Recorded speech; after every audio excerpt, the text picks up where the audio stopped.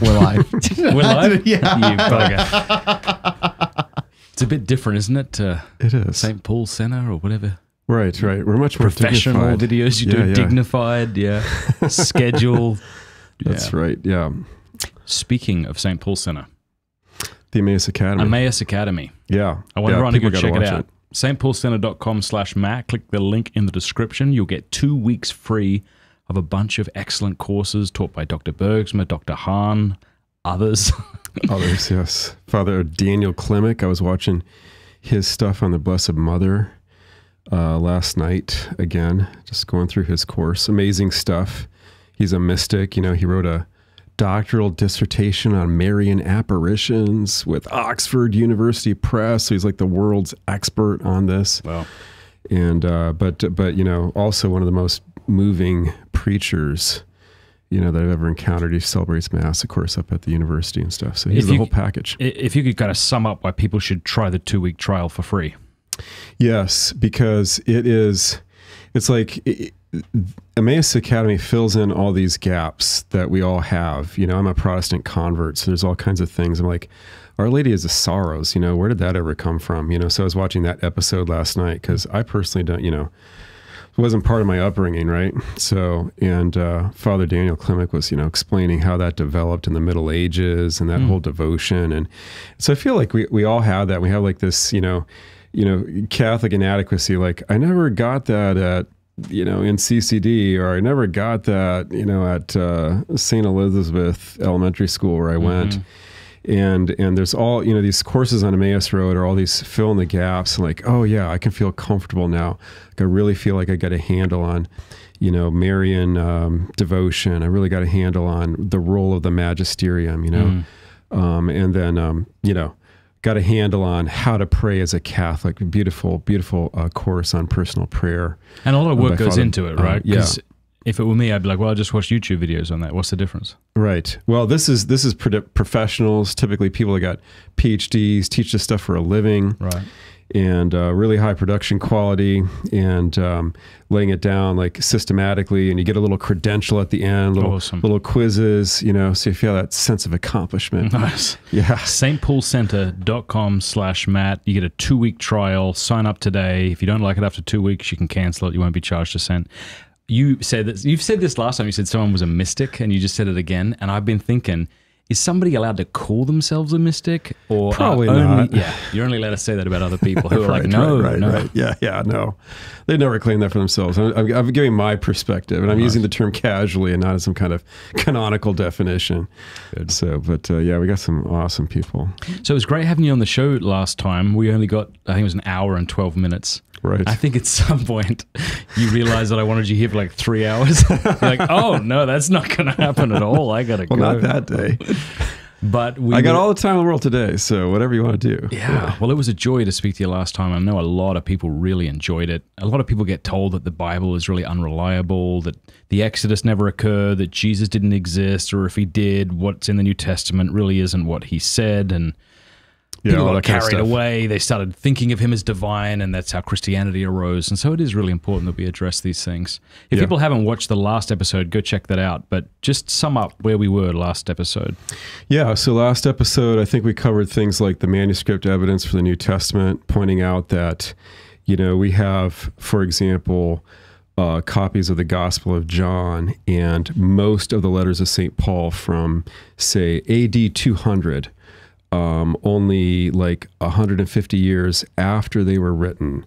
Actually, our earliest copy or fragment of the Gospel of John goes back to 125 AD, maybe, you know, 35 years after it was written. That's amazing, because most of our other copies, manuscripts of ancient compositions like Plato or Socrates only go back to the time of Charlemagne, and we have nothing before, say, AD 700, you know, so we have like a 800, 900-year gap between when these ancient authors wrote and when our manuscripts are. But in the case of the Bible, you know, we're going back to within a century, you know, a century and a half of the composition of these. So we talked about that. That manuscript evidence, that we have such, you know, thousands of handwritten manuscripts of particularly the New Testament books, compared to maybe dozens at best of many of the other classical works by, Cicero or Julius Caesar or what have you. So we covered that material. We talked about that. We talked about Jesus' divinity in the Gospels, not just the Gospel of John, but if you read the synoptics like a Jew, you can see that, the calming of the storm, his correction of Moses in the Sermon on the Mount, these are all acts of divinity. So we covered that. We talked a good bit about the relationship with the Dead Sea Scrolls and how Mark and John have these little episodes, these little vignettes that are illuminated by information from the Dead Sea Scrolls, which were written in the first century, give us that kind of contemporary color, contemporary cultural color, showing that they're not written generations later by Christians who didn't know the first century Judaism. And we talked a little bit about Bart Ehrman and the theory of anonymous gospels. And I'm thinking we probably have earlier manuscript evidence for Star Wars than we do for the Bible. So early manuscript evidence isn't enough, right? Like someone could find the text of the Star Wars movies and say, look, this has got to be true because it was written. Well, okay, what our argument isn't that, the Gospels have to be true because the manuscripts are so early. Right. We're just trying to put this in context with, what we believe about the rest of the ancient world. Like nobody doubts that Julius Caesar wrote the Gallic War and, that he's recording events that took place, even though there's like a 750-year gap between when he actually wrote that down and when our earliest manuscripts are of it. But in the case of the Gospels and the rest of the New Testament, the actual manuscript evidence that we have and the time of composition are a very narrow window. So that doesn't allow a whole lot of time for legendary expansions and interpolations and confusion and all of that. Right. So it's really remarkable within the context of, doing ancient history, Yeah, that makes sense. I remember, when I was an agnostic, throwing these questions at my teachers as if they cared anyway, saying things like, why should I believe something that was written 2,000 years ago? Not realizing that that's precisely the wrong question. I mean, who cares if something was written 2,000 years ago? The question is, when was it written in relation to the events? Like good evidence doesn't become bad evidence because of the passage of time. Yeah, absolutely. And that's another thing we talked about last time, the dating of the New Testament. A recent book by Jonathan Bernier, just a couple of years old now, entitled Redating the New Testament, where he goes through and shows that there's no good reason to place any of the documents in the New Testament, even after the destruction of Jerusalem, much less after the first century. But, one of the things we didn't get to last time, Matt, was talking about Luke and his contribution to the historicity of the faith and the testimony and historical reliability of the gospel tradition. And in the case of Luke, we can tell that, he writes two books, the Gospel of Luke and Acts ends with Paul still alive around AD 62. So that's only 30 years after the ascension of our Lord, so easily within living memory for somebody who was around at that time. And there's no, St. Paul is still in prison, awaiting his trial at the end of Acts, and the most logical conclusion to draw from why the book ends that way is that Luke has brought us up to the contemporary moment when he is finishing up this work. Scholars have proposed other explanations for it, but none of them really are as compelling as simply the most common sense interpretation of the facts. This is what's going on. He's brought us up to the contemporary period. So if Luke is finishing Acts in 62 with Peter and Paul still alive, that means he's writing about the history of our Lord in living memory of many of the people who are still alive. Most middle-aged people alive at that time were in their childhood during the events of Jesus. So the significance of that, Matt, is it's much harder to make stuff up. And this is unique within world history. I mean, yes, we have legends about miracle workers and holy men from all different cultures, but those legends and stories come from centuries after the lifetime of the actual figure. Scripture. That's probably not always the case. Well, there's bound to be some bizarre stories of mystical wonder workers. Do you know one? No. But I've never tried to disprove Christianity from this angle. But there's bound to be. Look it up. Look it up. Sorry, I was paying attention to something else. What did you say? What did I say? Gosh, yeah. See what I have to work with here? I was saying... I'm also trying to run the stream up here. there's got to be wonder workers throughout history that we have early evidence, early manuscript evidence of. It's got to be. That is closer to the time of the events than that of Christ. Oh, okay. I'll try to find it. not with Buddha. Not with Siddhartha Gautama. I think you're going to have a hard time. What about more modern wonder workers? Have you looked into that? Well, I mean, you have the apparitions. I mean, think of the Marian apparitions, the apparitions at Zaytun, Egypt, and, you have contemporary journalistic accounts of the miracle of the sun. You've got, you've got verification for them. Padre Pio is bleeding from his hands, and I'm thinking of stuff that would contradict Christianity, though, not support it. Yeah, well. But isn't there a confounding variable with the newer stuff that there's more of a, recording things is more of a normal thing to do now, whereas recording things written down would have not been common until...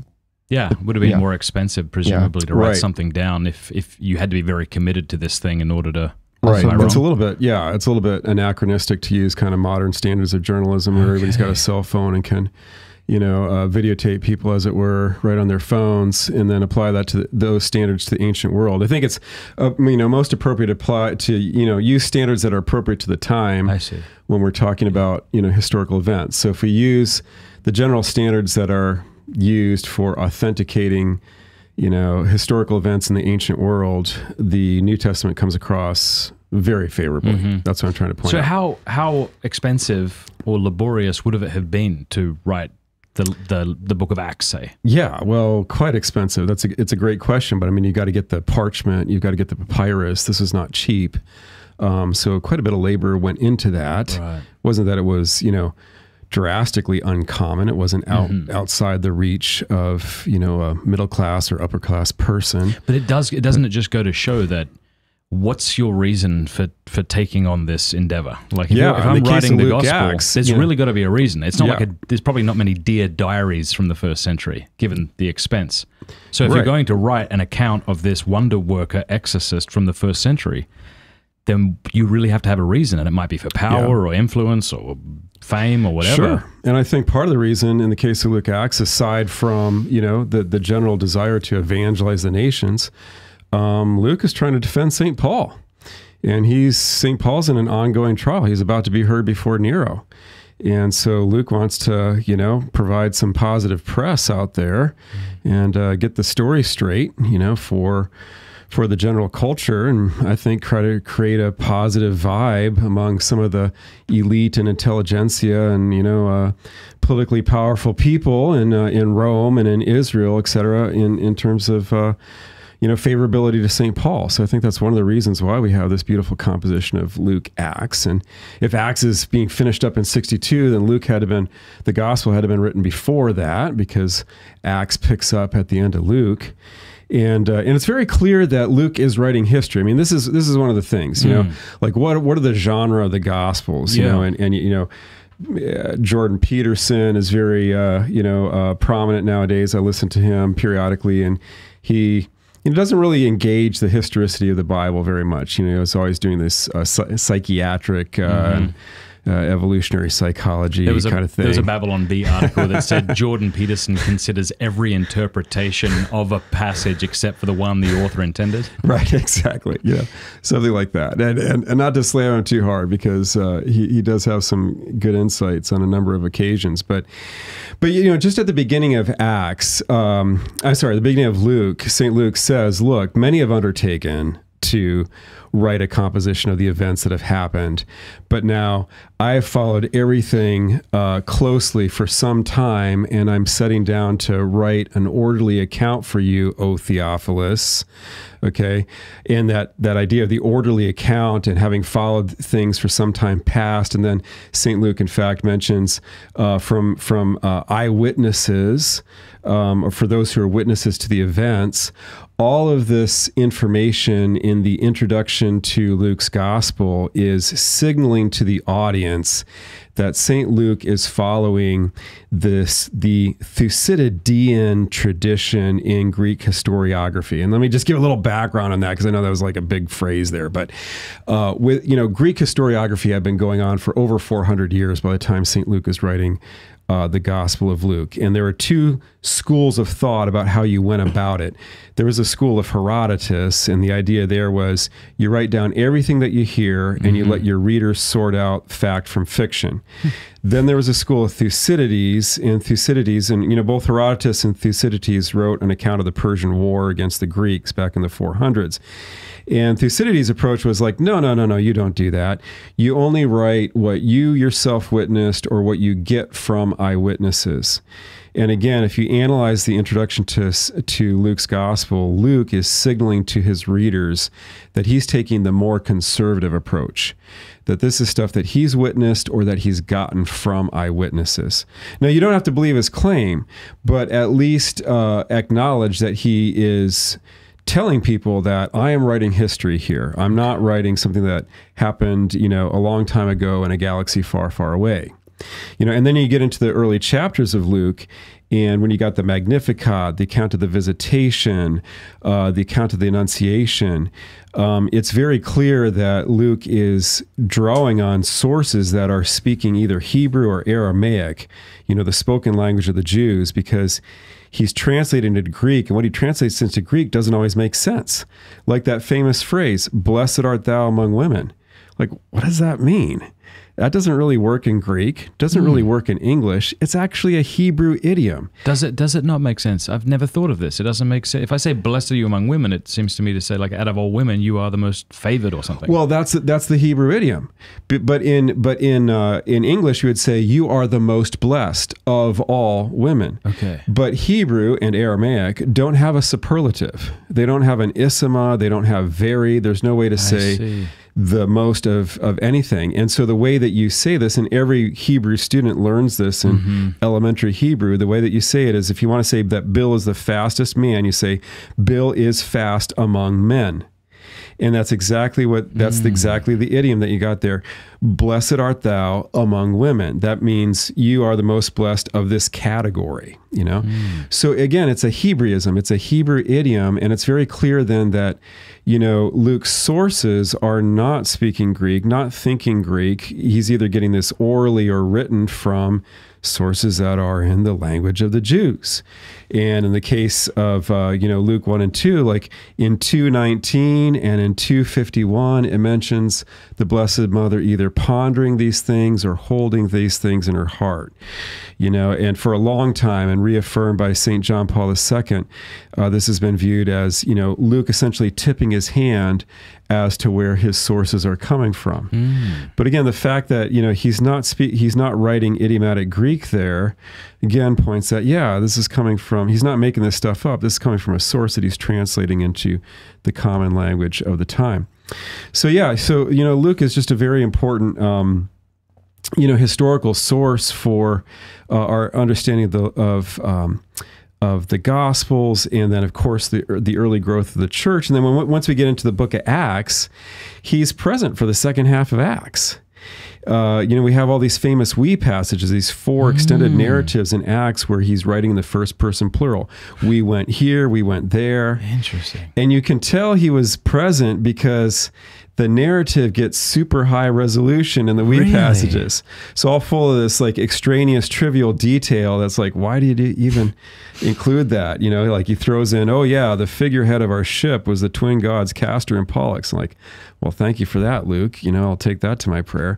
But it's just like he can't help throwing it in because it made a powerful impression on him because he was there. So it kind of, the fact that the level of detail like increases by 3 or 4-fold when he's writing in the first person plural as opposed to other passages, it's really, lends authenticity to the fact that he was present for these events.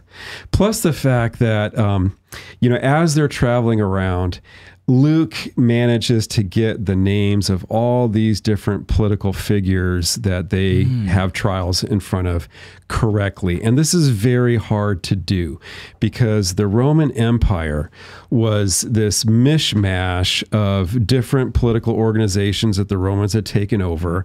And so the leaders in any given area had different names. So in Thessalonica, the town elders were called politarchs, which means leaders of a city. In Ephesus, they were called Asiarchs, which means Asian leaders. In the colony of Philippi, which was a colony of retired Roman soldiers, the town elders were called generals because everybody was ex-army, army retirees. And as you move around in Acts and they go to these different areas, Luke nails it every time. He gets the right title for the right leader, and he's got dozens of historical figures who we know from Josephus and other historical figures. My favorite episode, actually, in the book of Acts, Matt, is actually when St. Paul is taken in front of this figure known as Gallio. And it's right in the middle of Acts. And they're in Achaia, which is central Greece, and it mentions that St. Paul was dragged in front of the local governor who is named Gallio. Well, this guy actually, his full name is Junius Gallio, and he's kind of like the Jeb Bush of the ancient world. Okay. Why Jeb Bush? Well, Jeb Bush, governor of Florida, relatively successful politician, but overshadowed by whom? His more famous father and his more famous brother, right? Both of whom were presidents of the United States, right? Well, Junius Gallio was a successful politician in his own right. He was a Roman governor, etc., but overshadowed by his dad, who was Seneca the Elder, and his brother, who was Seneca the Younger, both of whom were famous orators and philosophers and all this, and really made a splash in Latin literature. So, he's this bit player within this larger picture, and he was only governor of central Greece for a single year between about 51 and 52 AD. And when it says that Paul was taken in front of him, it allows us to date this trial of Paul in the middle of Acts to the very year, because this famous governor, like he doesn't mean anything to us. We read it like Gallio, like who the heck is Gallio? But everybody in the ancient world, well, that's Jeb Bush, like his brother was this and his father was that. This is like a world famous figure, world famous character within Roman culture. And there's Paul giving the defense of the gospel in front of him in that 1 year that he happened to be governor of central Greece. So again, it's the little things that really impress me, Matt, because it's hard to get the little things right. If I compare it to, every state in the U.S. has some kind of Bureau of Motor Vehicles. But when you go to the actual titles, some states call it a Department of Motor Vehicles. Some call it a Division of Motor Vehicles. Some call it a Motor Vehicle Department. Some call it a Bureau of Motor Vehicles. So every state has its different terminology. It's really hard to nail that. Yes. And if somebody was trying to make up stuff about getting their license in the U.S. in the 21st century, they would mangle that. Yeah. But Luke moves all over the Roman world in the book of Acts, going in front of different government officials and nailing their titles and the timing and the dating and these famous figures, and all while they're still living. And there's even Marilyn Monroe type figures in the book of Acts. When you get to the end, there's two famous princesses, both of whom Paul preaches the gospel in front of him and gives a defense of his ministry. One is Princess Drusilla, who was the wife of Felix, the Roman governor, and she was a femme fatale. And when Felix arrives in Judea, he was just smitten with her because she was drop dead gorgeous, and he persuaded her to divorce her husband, and he divorced his wife and got married to her. So it was scandalous, it's something like the scandals of Princess Di or whatever. How do we know about her then from extra biblical sources? From Josephus, the Jewish historian of the time, as well as from Roman soldiers, and she appears in some satirical Roman plays and stuff like this, So she's like world renowned. Like everybody knew about Princess Drusilla, and even more famous was her older sister, Queen Bernice, who also shows up near the end of Acts when there's a trial, and King Agrippa shows up with his sister, who's Queen Bernice. And she had been married to one king after another and divorced them all, and eventually went to live with her brother, who was a king, and she was drop dead gorgeous. There's an after story. After the book of Acts is finished, she went on to become the girlfriend of the Roman Emperor Titus, who defeats Jerusalem and then goes back and becomes emperor of the Roman world. So that vaulted her into the spotlight, and now she's, mistress of the Roman Empire. She's like Marilyn Monroe kind of figure. Everybody knew about her. The Roman populace despised her because she wasn't Roman, and they kind of politically forced Titus to put her away. And so he, broke off that relationship and married a Roman woman to become empress and so on. But what my point, Matt, is these are world famous figures, as famous in our own day as, say, Marco Rubio, Joe Manchin, Taylor Swift, whatever kind of celebrities and political figures you want to describe. And Luke is describing Paul giving a defense of the gospel in front of these people who are still alive.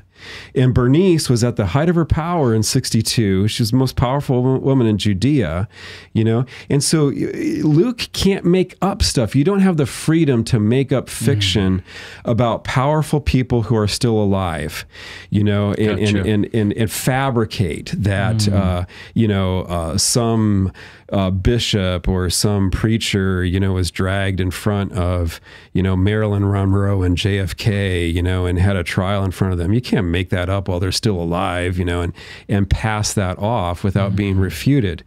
So the fact that we have the Gospels being written within living memory of those who witnessed the events is a very strong argument in favor of their trustworthiness. You just can't get away with this. I'm just thinking, like, you reading the Bible must be like if I took you to my town of Port Pirie, where I grew up.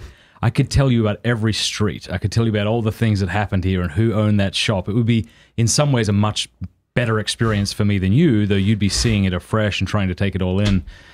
Man, it must be beautiful when you read the Bible. Yeah, well, it didn't always I read that start off that way. No idea who these people are, and like you said, I don't care. I don't mean to not care. I just can't help myself. Right, absolutely.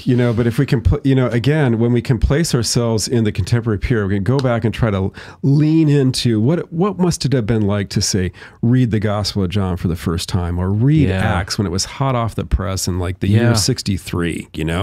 When all the figures mentioned, Pontius Pilate and Felix and Festus and Agrippa, they're still alive, and Paul is awaiting trial, and so there's so much backstory to it, and again, when you can give backstory to little details of a document that give it color and greater impact. I mean, I think these are some of some of the most powerful testimony to the trustworthiness of a document. Scott Hahn said that boredom with the scriptures is not a result of familiarity with the scriptures, like we often say, but due to a lack of familiarity with them. Right. Like the more you go into it, the more fascinating it is. Right. Absolutely. Yeah. A lifetime of research. Do you ever wonder why Christ appeared 2,000 years ago, and why not now? Is there any kind of good sociological speculation that you've thought about? Right. Well, there's different reasons. I mean, there's the chronology of the coming of the Messiah that was revealed to Daniel. Right, but I mean, from all eternity, God knew he was going to show up in 2020. Why not do that? I know this is an answer we're just speculating about, but right. Yeah, no, I've always believed that the reason why Jesus showed up at the time he did was because of the Pax Romana, the Roman peace, the Pax Augustus. When Augustus came to the throne, when our Lord was born, there was a kind of worldwide peace. There was really no major threat, no power that was able to stand against Rome. Rome was the master of the known world. They were great road builders. They were great letter writers. They had a high literary culture. They admired the Greeks. They advanced Greek learning, and so you're living through a cultural golden age. It was a golden age of literature, a golden age of learning and technology, and you had the ability to travel and spread the gospel through the known world. Okay, look at how easily Paul can travel. Paul can travel from Syria all the way to Spain, and he can be safe doing it. He can just book a passage on a boat. He can travel along the Roman roads. This really facilitated the spread of the gospel. If our Lord had appeared in a different age, if he had appeared like the early medieval period when you have the breakdown of communication, really would have hampered the spread of the gospel. But I think that social conditions were just right for the rapid spread of the gospel throughout the civilized world. You also had the invention of the book, and this was a providential invention. We take this for granted. We usually think of a book as this, but technically this is a codex. What is a codex? A codex is a book made not as a scroll, because a scroll is a book, but scrolls are clumsy. Scrolls can get crushed if you put something on top of them. Scrolls can only be written on one side, because if you write on the back of them, the ink smudges when you roll and unroll them with your hands. Check this out. This can be written on both sides of the paper. This is like double density. Some of our viewers are old enough to remember double density floppy disks that had an entire 0.5 meg on them. 512K, man. Wow, there's no end to that. But anyway, double density stuff. But you can get twice the amount of information on the same amount of paper because you can write on both sides. It's also random access rather than sequential access. I remember as a kid having to work with cassette drives to save information, where you had to move around, and rewind and fast forward to get. But and then floppies came out, where you could drop down the head of the floppy on anywhere on the disk as it was spinning around and instantly get your stuff. But look at this. We can instantly go to Revelation, and then I would go to Matthew, and then back, and try doing that with a scroll. So this was invented around the time. You will fail. Sorry, you're going to get clipped. I'm clipping that. Try doing that with a scroll. Yeah. These are like the little one-liner jokes that be over here just intellectuals tell each other. I like it. But this was I saw the whole edit in my head as he said it. That's why I lost it. Sorry. That's fine. So this is being invented around the time our Lord is born. And then not the book. The codex. This concept of stacking paper and stitching it on one side, then binding it. We take it for granted, but it's an invention. Was like a medieval thing. No, it's invented around the turn of the millennia. It's and it starts being popularized around as Christianity grows. This form is growing in popularity, and some scholars theorize that the reason why this triumphed at least so quickly over the scroll was due to Christian missionary work.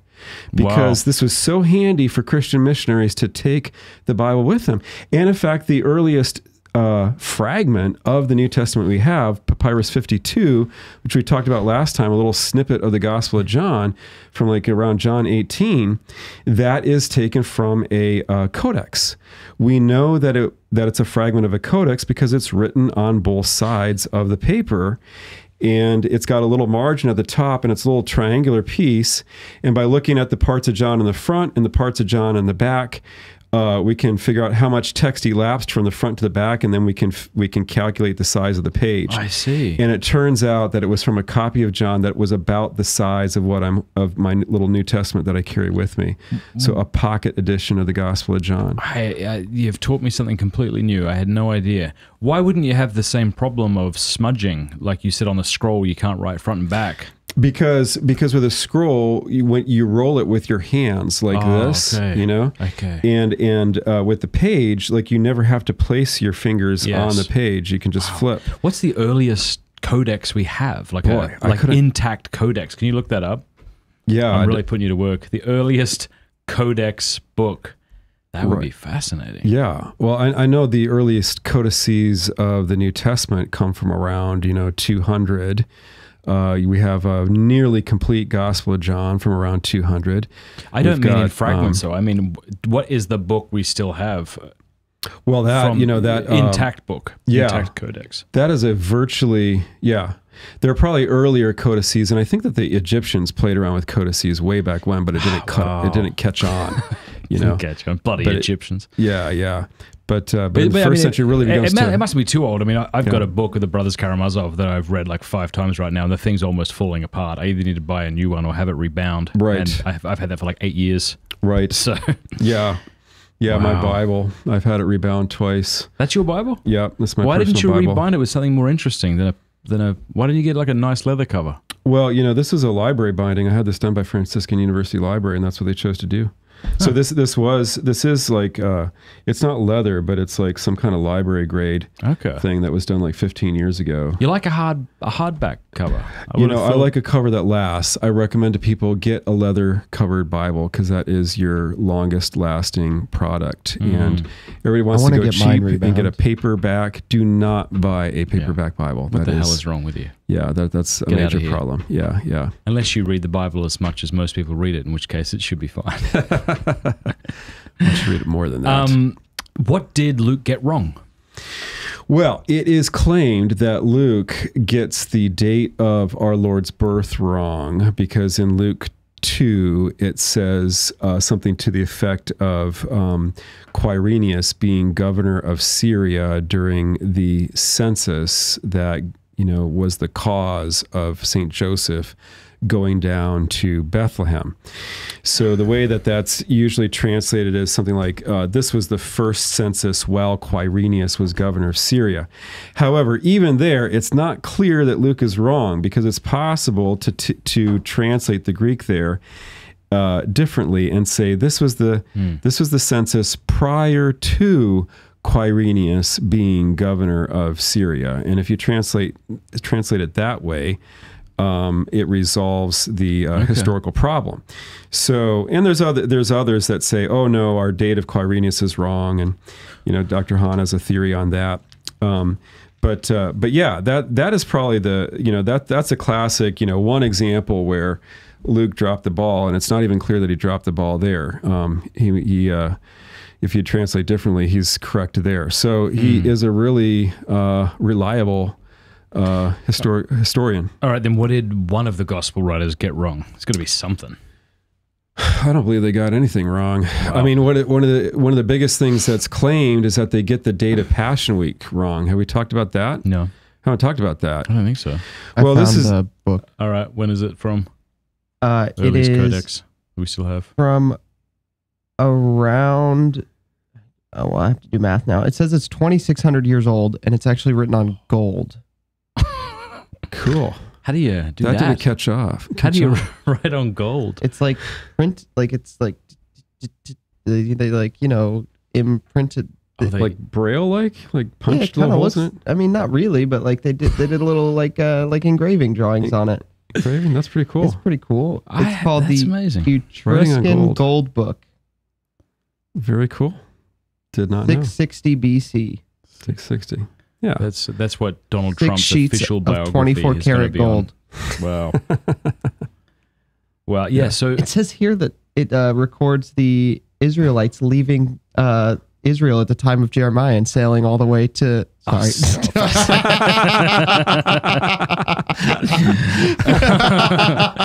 Too soon. I'm sorry. I get some unhappy people. It was right there. It was excellent. was excellent. I'm happy to get to what you just brought up there, but I also am interested if we have any good reason to think that the Exodus happened, because often, I've heard a lot of defense of the historicity of the New Testament, the reliability that we can compare and contrast and see that there's very few discrepancies. Yeah. But what do you say when someone says we've got really good evidence to think the Exodus never occurred? It's a nice fairy tale. It's a myth of a people, but it's not something that happened. Yeah. I would say, okay, first of all, you're not going to get direct evidence of that because the Egyptians were masters of propaganda. So they never record any defeats or anything that goes wrong. Okay. So it's kind of like, kind of like our newspapers, it's like the New York Times, you know, it's very ideological. So that's how Egyptian historiography was. So you would not expect that a story of a massive defeat of one of the pharaohs, say Ramses II or something like that, where he lost a major part of his workforce, and was defeated by a foreign god. That's never going to be recorded in Egyptian annals. So you can just forget like having direct attestation from the Egyptians. Now, what you can look for, though, is indirect evidence of authenticity. And what I find really compelling about the Exodus accounts is, in particular, the account of the building of the tabernacle in the wilderness. And what I find so fascinating about that is that when you look at how the tabernacle is built, it strongly resembles the Egyptian war tent of the pharaohs like Ramses II. And these pharaohs were gods, and when they would go on campaign up into Canaan, for example, they would reside in these big courtyards that were ringed around by curtains, and they would have like a tent in the middle, and this tent would have an outer court and an inner court, and the pharaoh would sit enthroned in the inner court on a throne with 2 cherubim on either side. Wow. Now we have pictures of this. We have ancient engravings of what these war tents look like, and the dimensions, the layout, it all resembles very similar to the layout of the tabernacle in the books of Exodus and thereafter.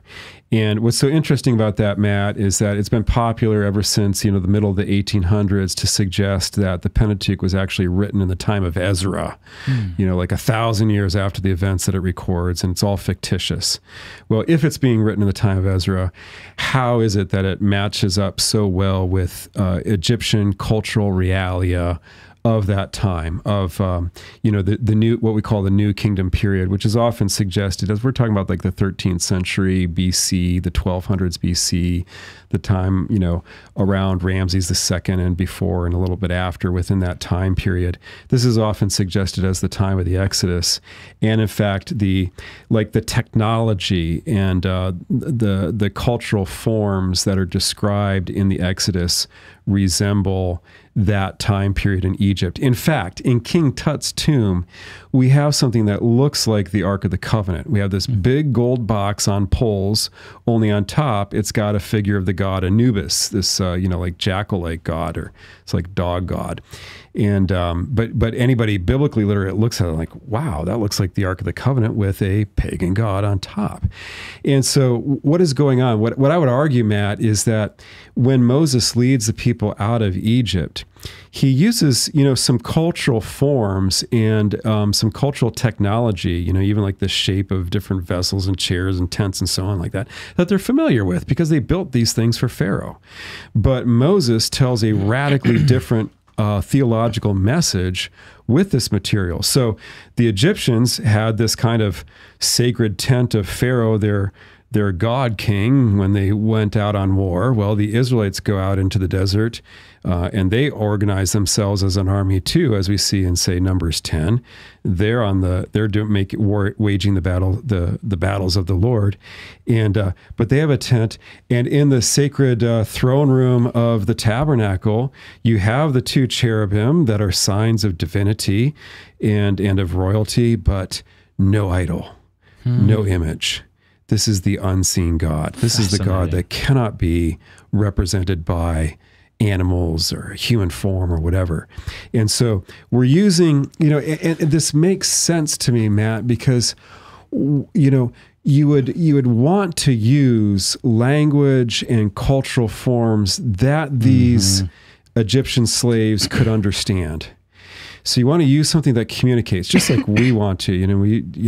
We use the form of the podcast, whatever, to communicate to our contemporaries, right? So you want to use cultural forms that communicate, but you want to say something radically different than what was said with them previously. And I think that's what we see in the Exodus. So that kind of indirect evidence, again, that to me is very strong that, yeah, this is being composed. This is reflecting the historical reality of the time period that it's describing. So indirect evidence feels more compelling because it's accidental evidence, it seems. As it were. Yeah. Right. The big stuff can be faked. If there was just some names dropped in the book of Exodus, well, you could say, well, some fiction writer looked up in a history book and found some names of some pharaohs to drop.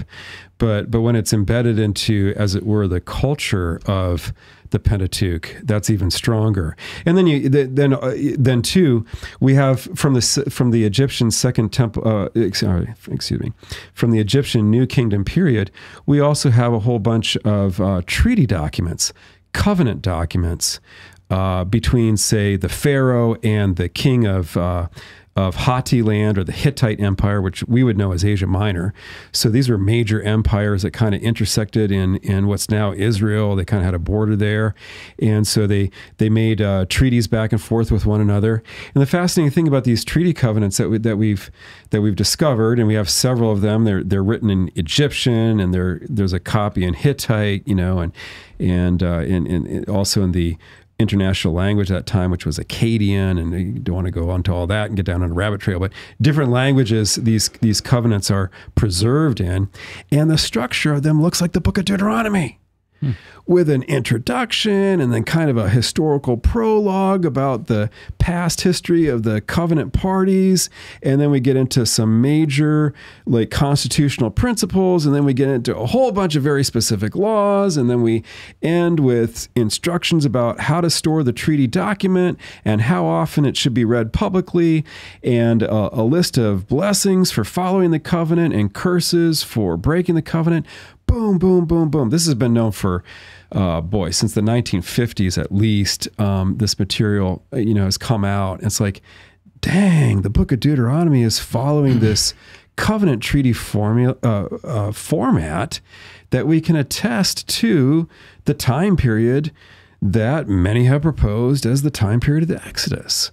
And what do we know about Moses? Well, he was raised in the Egyptian royal court where they were sending these documents. This was like, political, international politics with international political treaties that were passing back and forth. And Moses, if he was raised in the court of Pharaoh, would have been trained to read these languages and read these political documents and be familiar with them and how to engage in, international diplomacy. So, Moses would be a natural person to be able to write such a document, not between two great foreign kings, but between the king of creation, God himself, and his covenant people. Okay, that's fascinating. What about Noah's Ark? Noah's Ark. Yes. Well, atheists often claim there's no reason to think there was a worldwide flood. Therefore, this is clearly just a... Right. Yeah. Well, you get into all kinds of things there. There's two schools of, first of all, I don't think it's an option for us as Christians to just dismiss the flood and say, oh, this is a myth. Okay. If you look in the Catechism of the Catholic Church treats Noah and his covenant as real. Okay.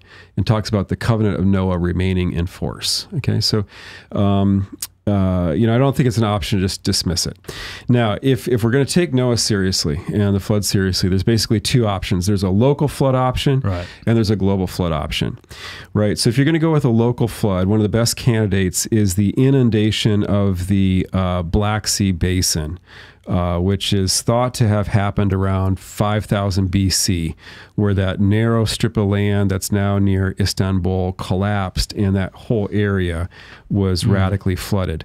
Now, some have put that forward, and it's in about the right place of the world to fit with the account of Noah. So possibly that. And so in that case, you have a massive, albeit regional flood that's described in kind of hyperbolic language in the Bible, and you can kind of work with that. No, I'm personally not totally satisfied with that. If you want to go with a global flood, then you basically have to... Why aren't you satisfied with the local flood option? Well, because you don't need an ark then. You could just migrate to high ground and stuff like that. So it doesn't make, the ark really, kind of demands a global flood. So, so if you're going to go with a global flood, then you need to reinterpret the geological column. And there's reasons to believe that a lot of the geological column was laid down very quickly. That? Geological column is everything that's under our feet right here in Ohio. It's like 2 miles of sedimentary rock all laid down by seawater. Do you ever think about that? No. And it covers the whole continent. So you go to the Grand Canyon, it's all exposed there because, a post-Ice Age lake collapsed and tore out the Grand Canyon, and so you can see all the layers down like a layer cake. But all this sedimentary rock that was deposited when oceans covered the entire continent of North America. Oh, dang. That's a lot of mud. That's a lot of debris being laid down.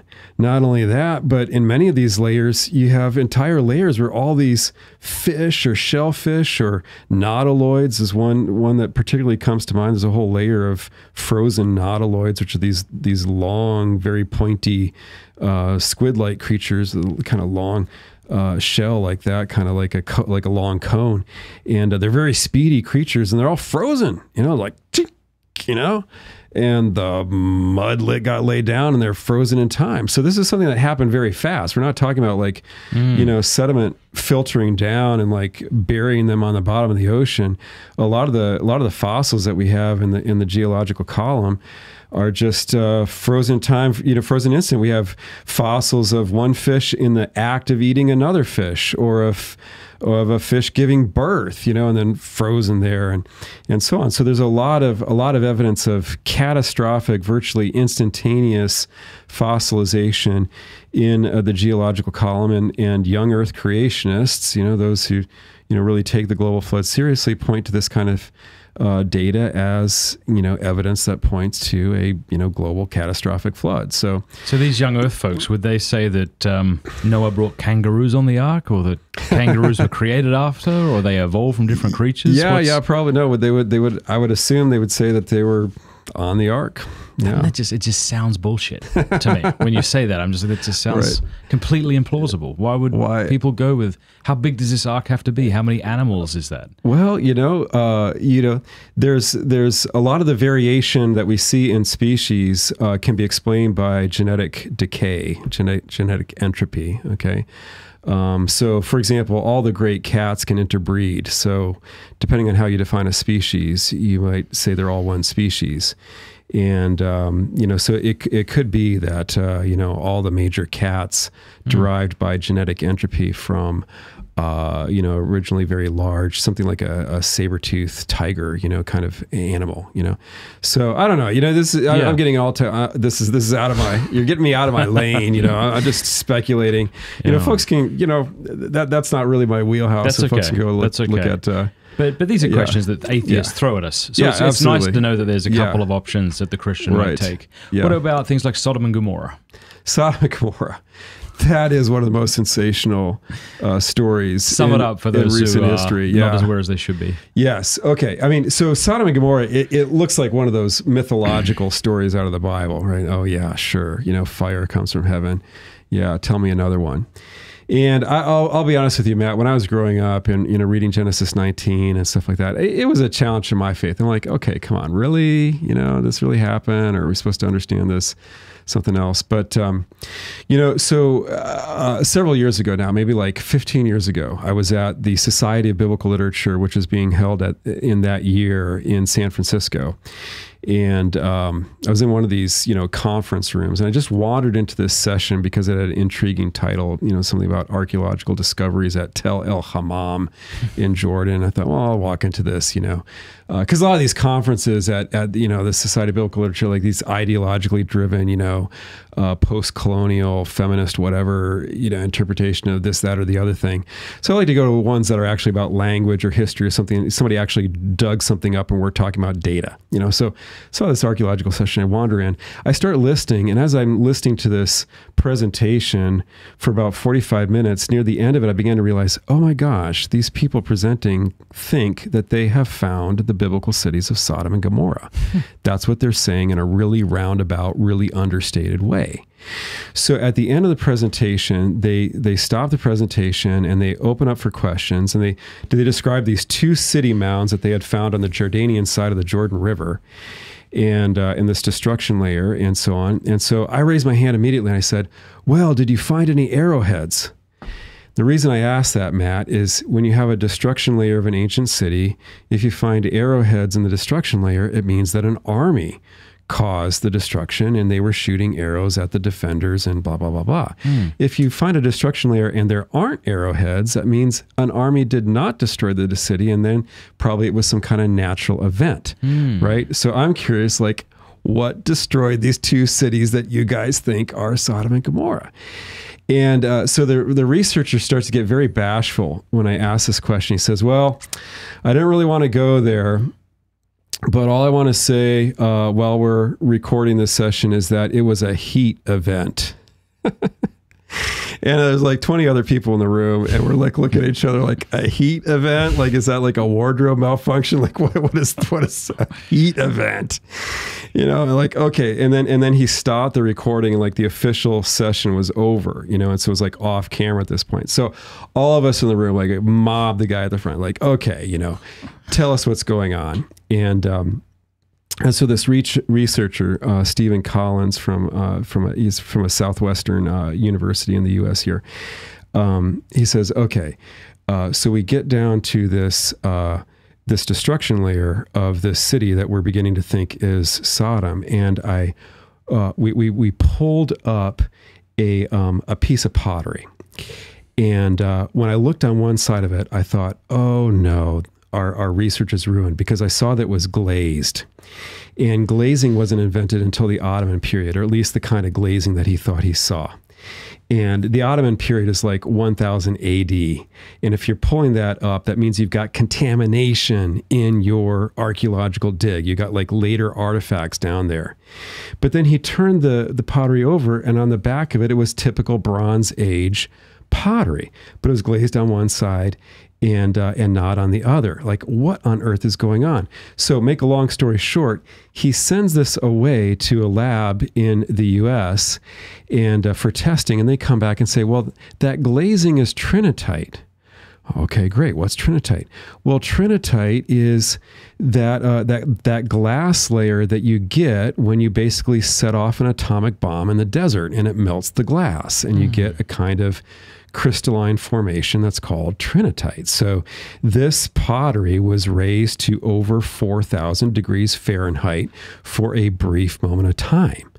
Like, oh my gosh, this is what's going on. So they continue to bring up this glazed pottery, and eventually what they discover is, among other things, they also begin to find human remains. They find human skeletons that are complete up until about halfway up the backbone, and then there's just a scorch mark, and there's nothing on the top of the body. And they find the skeleton behind a wall that's about, 4 feet high. So what's going on here? Well, long story short, they find massive evidence that a huge heat blast from the sky at about 25 degrees above the horizon incinerated these twin cities on the Jordanian side of the river, just north of the Dead Sea. Yeah.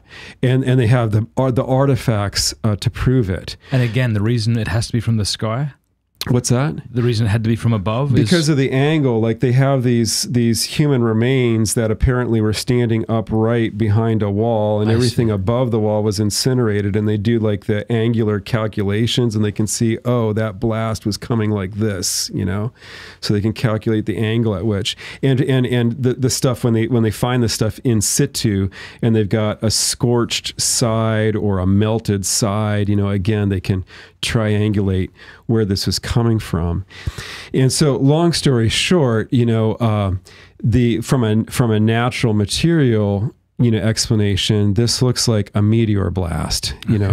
That's what I was about to ask. What was the naturalistic explanation? Yeah, you know, like in Tunguska, I think it was called Siberia back in the 1800s. There was this, you know, massive meteor blast that flattens, you know, several hundred square miles of taiga, of, you know, northern Russian forest and so on. And, you know, when a meteor comes into the atmosphere, you know, it heats up and then explodes, and it, you know, can be like an atomic blast. But again, the timing and the location and the cities all track with what is described of Abraham and Lot in Genesis 19 and the surrounding chapters. And then the Bible talks a lot about Sodom and Gomorrah for centuries thereafter, you know, all the way into the prophets like Isaiah and Jeremiah continue to mention Sodom and Gomorrah. This stuck in the cultural memory because this was a major world historical traumatic event for us, like the two towers going down, you know, like this major disaster where these two cities were entirely wiped out by a heat blast from the sky, you know, by the hand of God, as it were. But no historical source records this, even though Sodom and Gomorrah were arguably the two most powerful cities in that entire region. They were at a trade route, you know, from going from east to the west, from Egypt out to, you know, the Far East, and everything was passing through there. So very powerful, very wealthy cities. And only the biblical record, you know, has a historical account of this, you know, meteorological, geological event that we can now attest that tracks with the time period and the description. And also that blast going up creates a great vacuum, which then recollapses and pulls all kinds of salt sediment from the Dead Sea, and then slams it on that location that was in the bullseye of, and that's where you get, you know, the discussion of, you know, became a pillar of salt, and all the hellfire, the brimstone, you know, that was all torn up by the blast and redeposited over the cities. So it's absolutely fascinating. If folks can look this up, I'm not making this up. Steve Collins, a very reputable archaeologist from something like Southwestern Methodist University or something like this. You can look online, just go to Amazon and type in like the discovery of Sodom and Gomorrah in his book. I forget the exact title. Thursday's on it. But yeah, you can find it and put a link to it. Wow. And so yeah, that really changed my perspective on the Old Testament, Matt, because what it pointed out to me is things that sounded too outlandish to be history, that even I as a believer was tempted to discount, suddenly and sensationally shown to be, you know, actually that's a historical event. Now, do you think it was a meteor?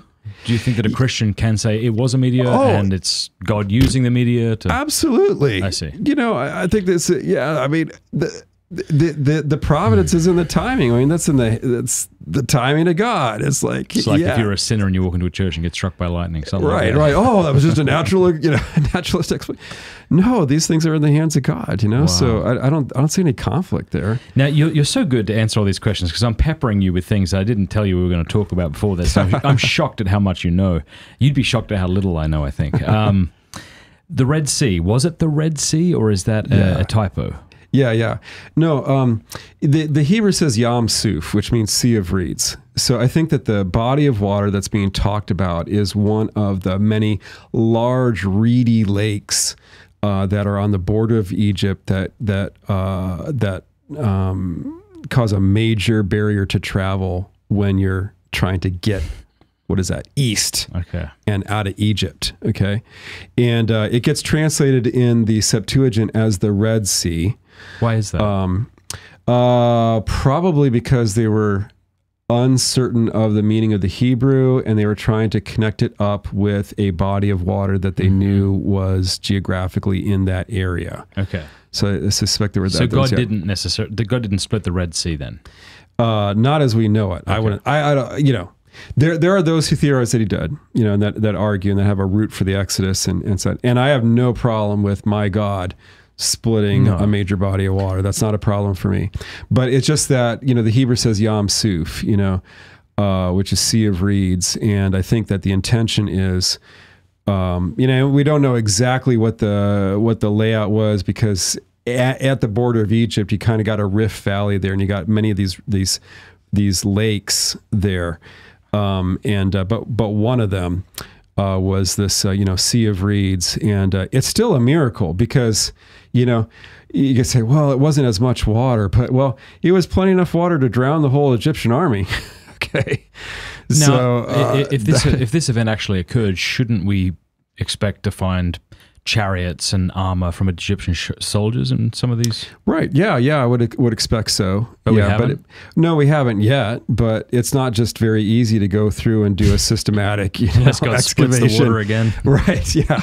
I mean, if it's at the bottom of the Red Sea, I mean, these are politically charged places. They're not easy to go in there. You got to get permission from different governments. Everybody's got to have has an interest in this, so it's just not easy to conduct. But surely people have tried. They have, and people have tried, and people have seen things that look like chariots at the bottom of the sea, and fleeting glimpses of artifacts that they were not able to recover. So there's tantalizing reports, but nothing verified at this point.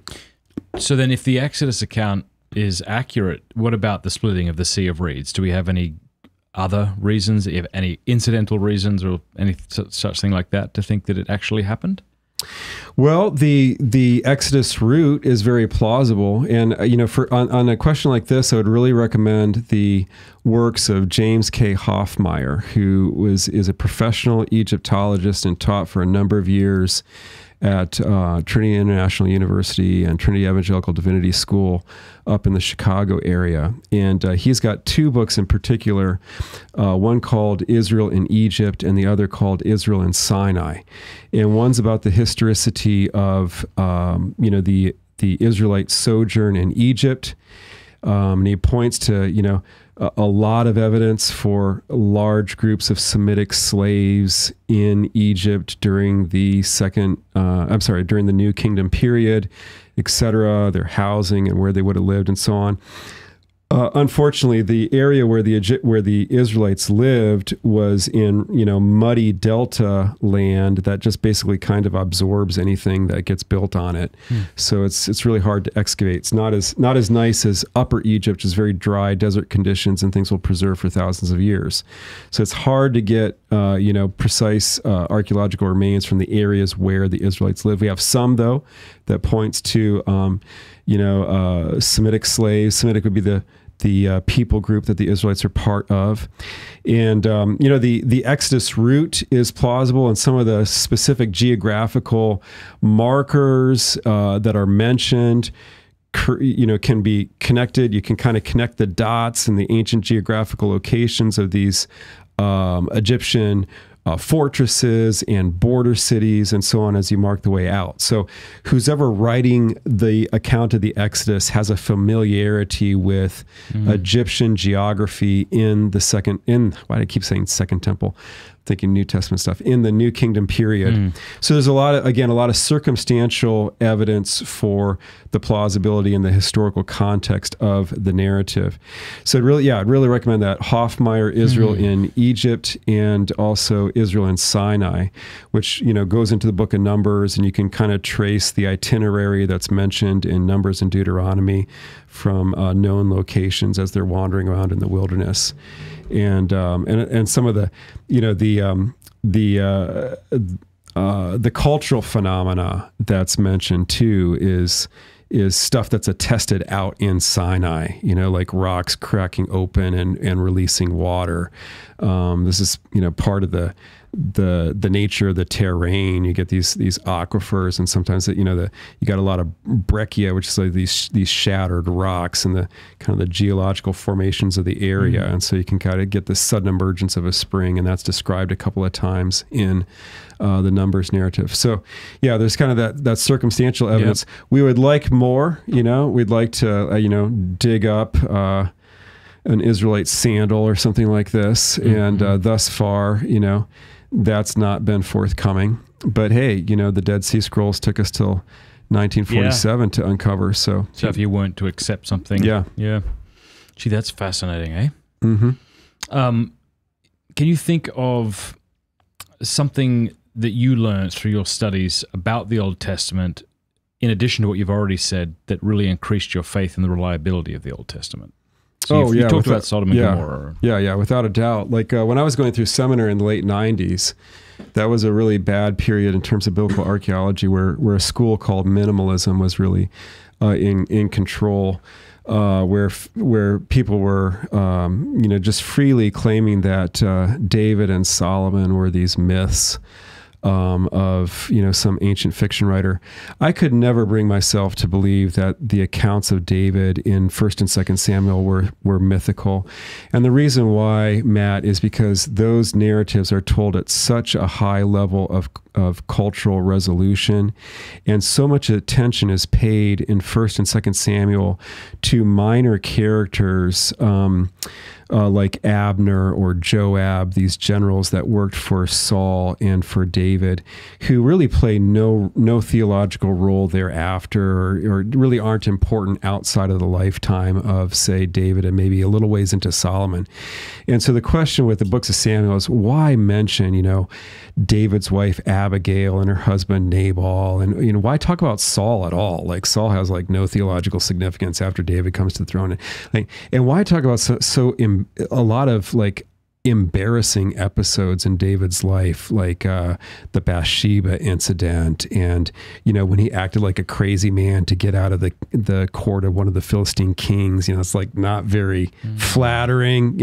So there's a lot of unflattering stuff about David, and a lot of just kind of cultural and biographical stuff in 1st and 2nd Samuel that doesn't go anywhere, but it's great storytelling. And so just reading it, you have a sense that whoever is writing this is writing within the lifetime of these figures, or at least their descendants.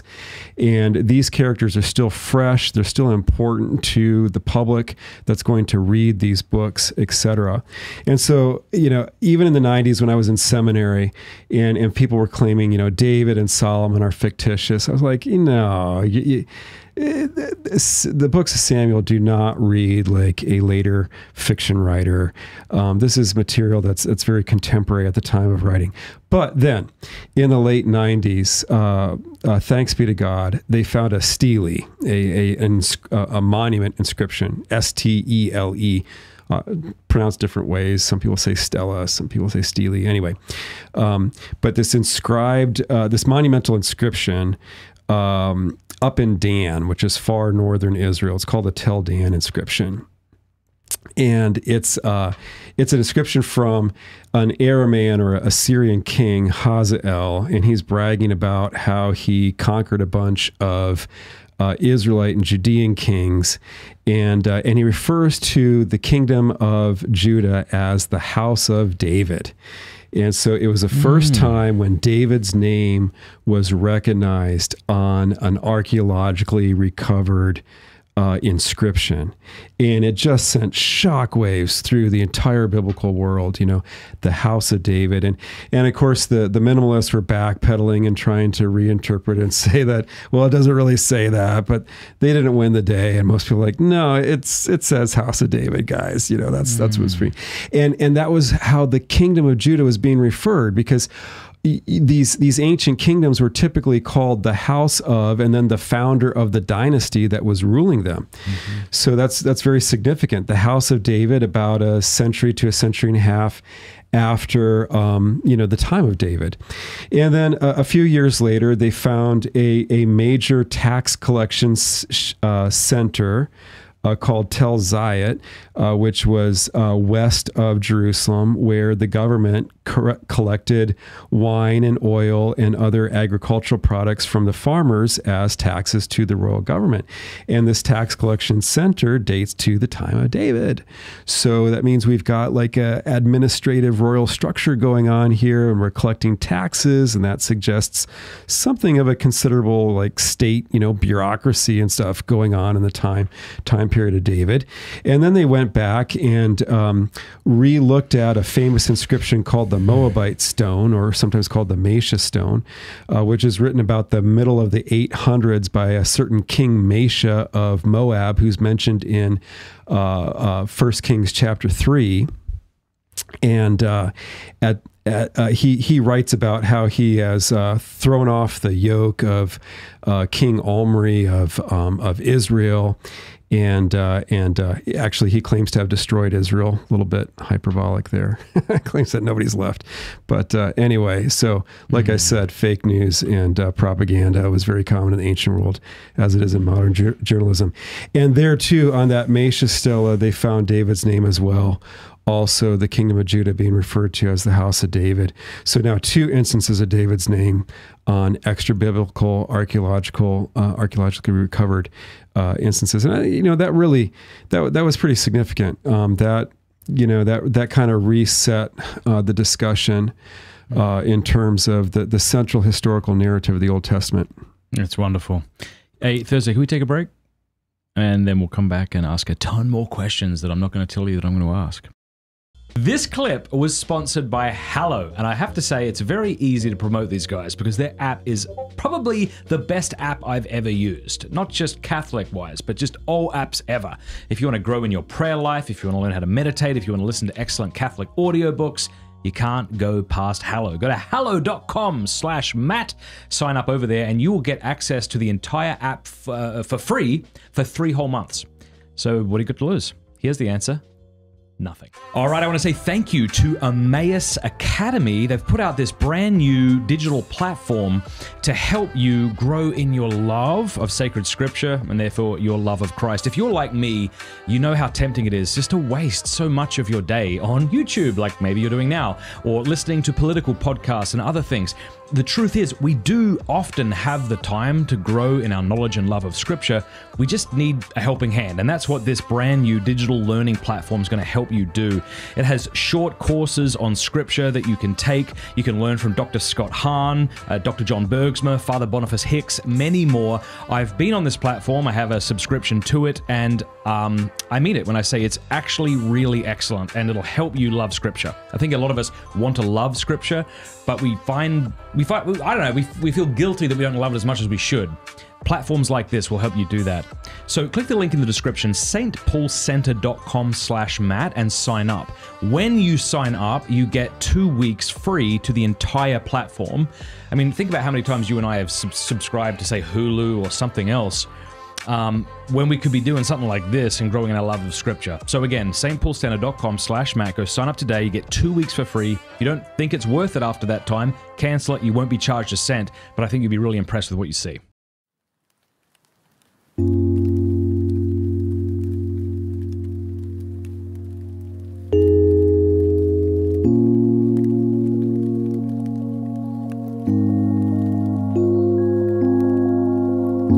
Any sinner is capable of being a great saint. And any saint is also capable of being a great sinner, a great sinner, a great sinner, a great sinner.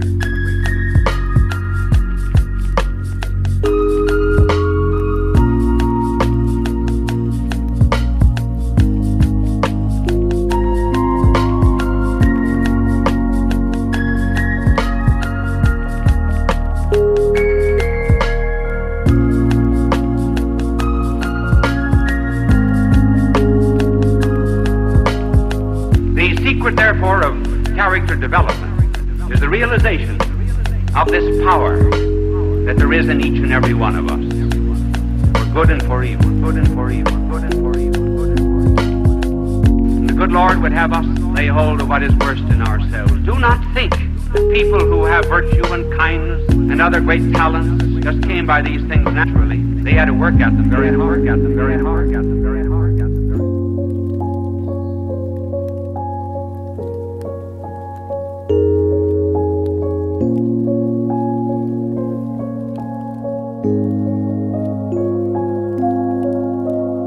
Any sinner is capable of being a great saint, and any saint is also capable of being a great sinner, a great sinner, a great sinner, a great sinner.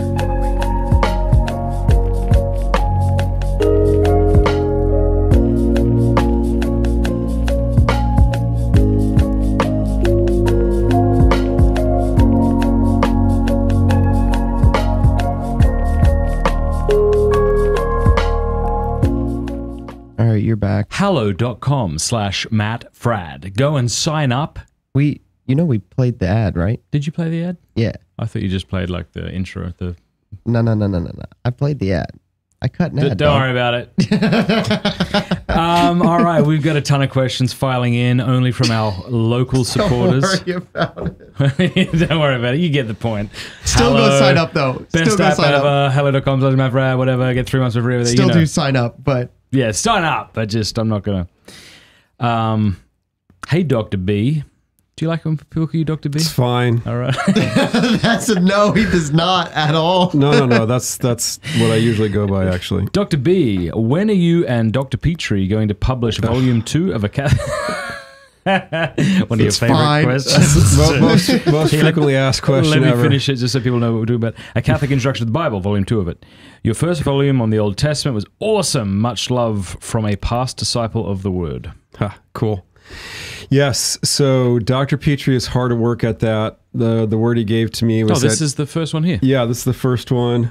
Oh no, you can see that on the camera. Hold it up by your face and I'll see it. Hold by my face. It's by my face. Yeah. Yep, thank you. Yeah. And so the New Testament, which was always planned, to be a 2-volume work. That is in the hands of Dr. Petrie. He is probably 85% at least done with that. He sent me the first 50% of it 2 years ago, and then got busy with the Augustine Institute. But the word is that the Augustine Institute's giving him a couple semesters off to finish this baby. And so he's doing that. So I drafted this, and then he looked it over and added some stuff. Now the shoe's on the other foot. So he's drafting the New Testament volume. I'll look it over when he's done, add a little, my tweaks, and then we'll get that through the process with Ignatius Press. So, have you ever considered writing a book on the incidental proofs or verifications of? That has been done. Oh. Yeah, there's stuff like that out there. Linda McGrew did something like that. Yes, that's what I'm thinking of. Yeah, what is it called? I forget. The unintentional convergences or something like that. I just read that actually. Did you? Yeah, I just read that like Could you 3 look weeks that up? ago. Linda McGrew. Just see her books and you'll figure out which one it is. But yeah, she's an interesting character. Her husband's fascinating. Yeah, he's. How do you spell McGrew? I think McGrew. Drew says, using Dr. Bergsma's book, Bible Basics for Catholics, to lead a Bible study with a group of my friends. Cool. Alyssa says, what are the comparisons of how many transcripts we have of the Gospels versus other historical texts, and where can we go to find this information? Yeah. One really good classic source is F.F. Bruce. Goes by his 2 first initials, F. Bruce. The New Testament documents, are they reliable? This is written back in the 50s, I believe, the first edition. He updated it through his life.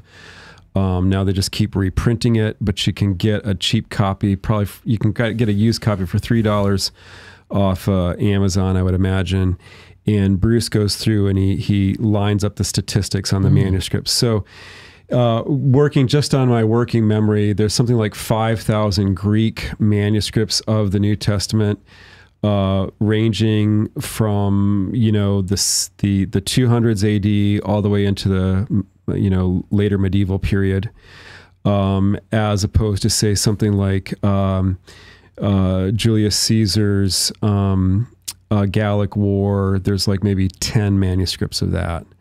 And then, and, things like Plato's Republic, you're talking maybe a dozen manuscripts and so on. So, but Bruce lays out all those comparisons. And so it's usually,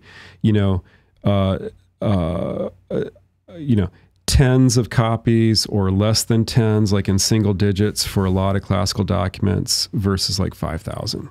Wow. Yeah. Did you find that book by chance? Yeah, I got it.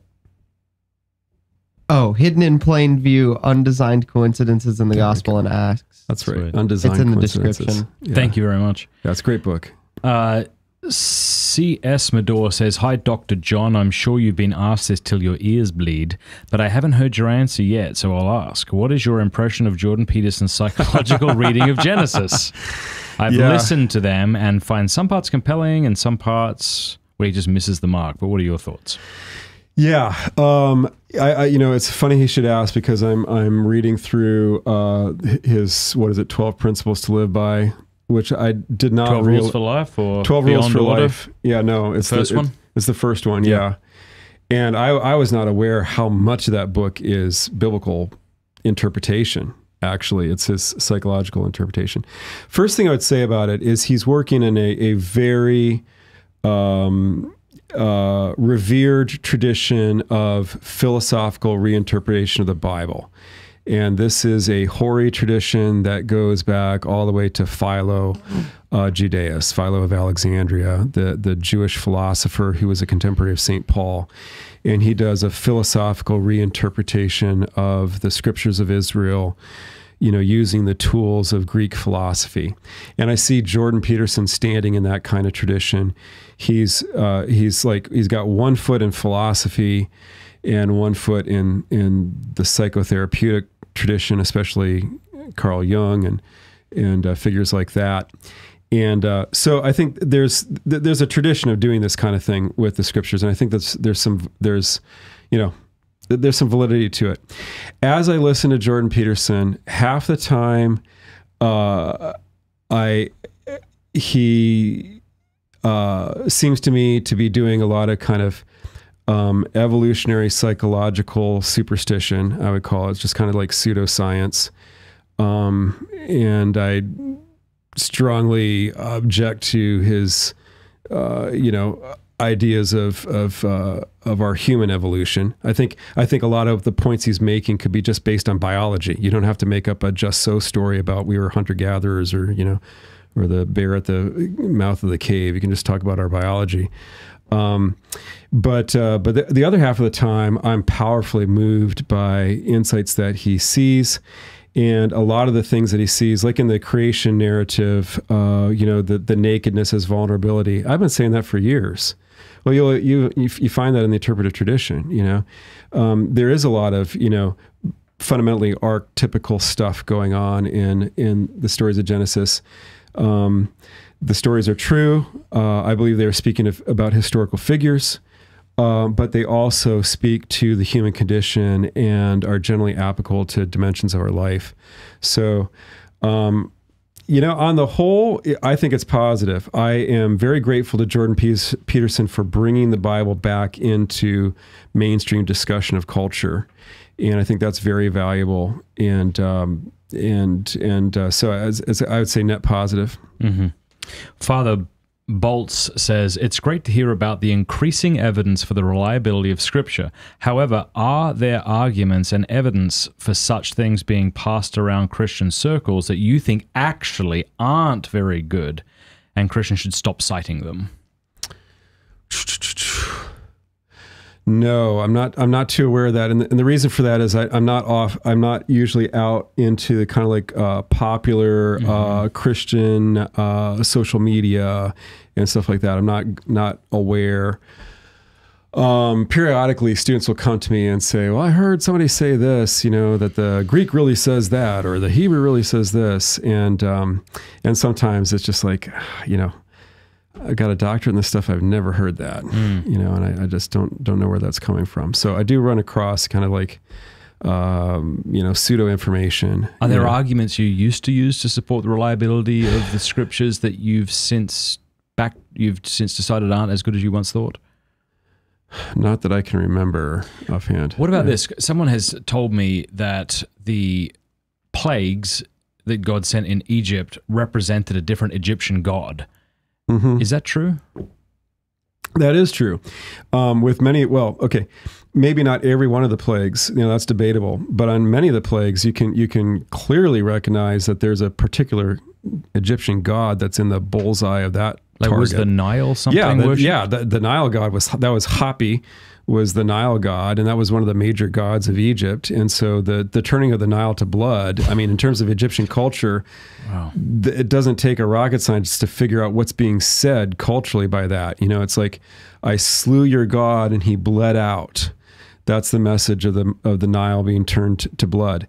At the end of the plague sequence, when you get those 3 days of darkness, that also is clearly aimed at Amun-Re, the Egyptian sun god, the head of the Egyptian pantheon. And every night he would descend in the west and do battle with the Egyptian chaos demon Apep, also known as Apophis in the Greek tradition. And then every morning he would rise victorious, over the forces of darkness, and you'd have, daylight again. Well, him not showing up for 3 days probably made all the Egyptian priests sweat themselves, because the sun god's not coming back, and so it was a ritual slaying of the sun god. So yeah, and then the plague on the frogs, the Egyptian goddess of fertility was known as Hechet, and she was portrayed as a woman with a frog's head. So very attractive. Yeah, exactly. A great body though. Yeah, right. and she's the goddess of fertility, and she gets out of hand, and you got frogs everywhere, frogs in the kitchen, frogs in the fridge, frogs in the bedroom, frogs in the streets. It's comical. It's wow. Ludicrous. It's making a laughing stock out of the Egyptian goddess of fertility. So I don't know that you can like gnats. Yeah, gnats, that's a little bit harder. Some have linked him up with Hefer, the Egyptian god of resurrection, who was portrayed as a beetle. It's more of a stretch. So maybe, but I would say this, even the plagues where the specific matter of the plague might not directly point to a specific Egyptian god, you still have the general fact that the Egyptian gods were responsible for the welfare of Egypt, and they were doing a poor job of it in the face of the God of Israel. And that's actually reflected. If you look in Exodus 12:12, it says, I will, at the end of the plague narrative, I will place judgments on all the gods of Egypt. So the biblical text itself suggests that there's a theomachy, or a divine combat going on here, and that God's not just judging the Egyptians, but he's judging the Egyptian gods. And so yeah, no, there's validity to that interpretation. And with several of the plagues, it's clear as day that we are doing a kind of attack on Egyptian theology. Wow, that is fascinating. That really changes the way you read that. Yeah. C. Blair says, new supporter, long-time lurker. Thank you so much for being a local supporter. Can you discuss the Q document and the relationship with the Gospels? In college, I got a minor in Christian religious studies and found this theory interesting, if not a little troubling. Thank you. Okay. Yeah, let's talk about that. And, this is more the wheelhouse of Brant Petrie and Michael Barber, who are New Testament scholars and specifically have, written major works on the Gospels and stuff like that. So I defer to them and often consult with them on these topics. But, the Q document, what is the Q document? Well, the Q document is a hypothetical document that was hypothesized by scholars to explain why there are passages between Matthew and Luke where Matthew and Luke are very similar, but it's not in Mark. And so the dominant hypothesis within kind of like mainstream secular New Testament scholarship right now about the composition of the Gospels is that Mark writes very early on, and some other unknown person writes a document called Q that has a lot of the teachings of Jesus included in it. And then Matthew comes along and uses Mark and Q and his own materials. And then Luke comes along and uses Mark and Q and his own materials, but Matthew and Luke don't don't use each other. Now, this theory is under serious attack by many other scholars. Mark Goodacre is a well-known Gospels expert who's written a famous book called The Case Against Q. And he says, no, it's simpler to just take Luke as using Matthew and then get rid of the hypothetical document. So I don't think that Q really needs to pose a danger to the faith. F.F. Bruce, who I mentioned before, as you know, people should look up his classic book, The New Testament Documents, Are They Reliable? F.F. Bruce looked at this paradigm, and he suggested actually that Q was an early form of the Gospel of Matthew, or it might be the collection of sayings that Matthew is said to have written according to early fathers like Papias. So in Bruce's understanding, you've got Mark writing early and Matthew producing an early document of Jesus' teachings, and then Matthew or Matthew's co-workers coming back later and taking Mark's narrative, which had the authority of Peter behind it, and combining it with Matthew's already, existing teachings document, and then adding some more unique Matthean material in it, and that's our canonical Gospel of Matthew. Now, unfortunately, this theory is usually not presented in such a benign way. When you go to most major universities, they say Mark and Q, and then they draw an invisible lasso around Mark and Q and posit the unwarranted proposition that anything that's not Mark and Q is made up. So you can kind of trust Mark and you can kind of trust Q, but anything that's in Matthew and Luke that's not in Mark and Q is fiction made up by Matthew and Luke. But that's not a necessary proposition. There's no reason that the material that's unique to Matthew or unique to Luke could be just as early, just as authentic, could come from an eyewitness, etc., but just wasn't written down by Mark or this other document. So that's kind of it in a nutshell. That's great. Mitchell Godfrey says, do the skeptical critics or critics who use later dates regarding the Gospels, do they have a response to recent arguments that the Gospels were written earlier? Are they still trying to maintain that they were written much later? Yeah, you can look at the response that's come to Jonathan Bernier's book on redating the New Testament, and actually there's not a lot of response. It's rare in New Testament scholarship for scholars to come outright and present the data for why there is, the claim that, say, Matthew and Luke have to be written in the 80s and so on. My colleague Brant Petrie, when we were together in graduate school, he decided to track that down and found that if you track the whole datings down, it gets back to scholars in, roughly speaking, 19th century Germany who are saying that, the descriptions of the destruction of Jerusalem and the eschatological discourses are like Jesus' last sermons in Matthew and Luke, where he describes Jerusalem being destroyed. Those have to be written after the fact. That's what it comes down to. And so for those who don't believe that Jesus I should reverse that. For those of us who believe that Jesus could know the future, the usual reason for dating Luke and Matthew into the 80s doesn't hold. I see. But that's really what it comes down to. And so Brant wanted to write about this, but his doctoral advisor emailed him back in all caps and said, "Do not question the date of the Gospels." So that was off the table. Like you don't want to touch these sacred cows when you're a young scholar. You want to wait till you have tenure. That's basically it. So interesting. T. Ann says, how do I respond to my daughter who is in a same-sex relationship when she says the passages in the Bible that refer to homosexuality don't apply today and to those in loving relationships? I got a kind of first response. And Go ahead. Yeah, it would be just to ask, okay, if I could show you that you're mistaken and that these verses do in fact condemn homosexual acts, would you change your lifestyle and mind? Because I often think what we're doing when we're engaged in sinful activity is looking for a justification for that thing. Yeah. And really, if we were to be honest, it really wouldn't change. Right. So that would be the first thing. Like, are you even interested in looking at these verses to show that they do, in fact, condemn homosexuality or not? And then if you are, then we can have a serious discussion about it. But I think a lot of the times the answer is like, not really. Yeah, I agree with you, Matt.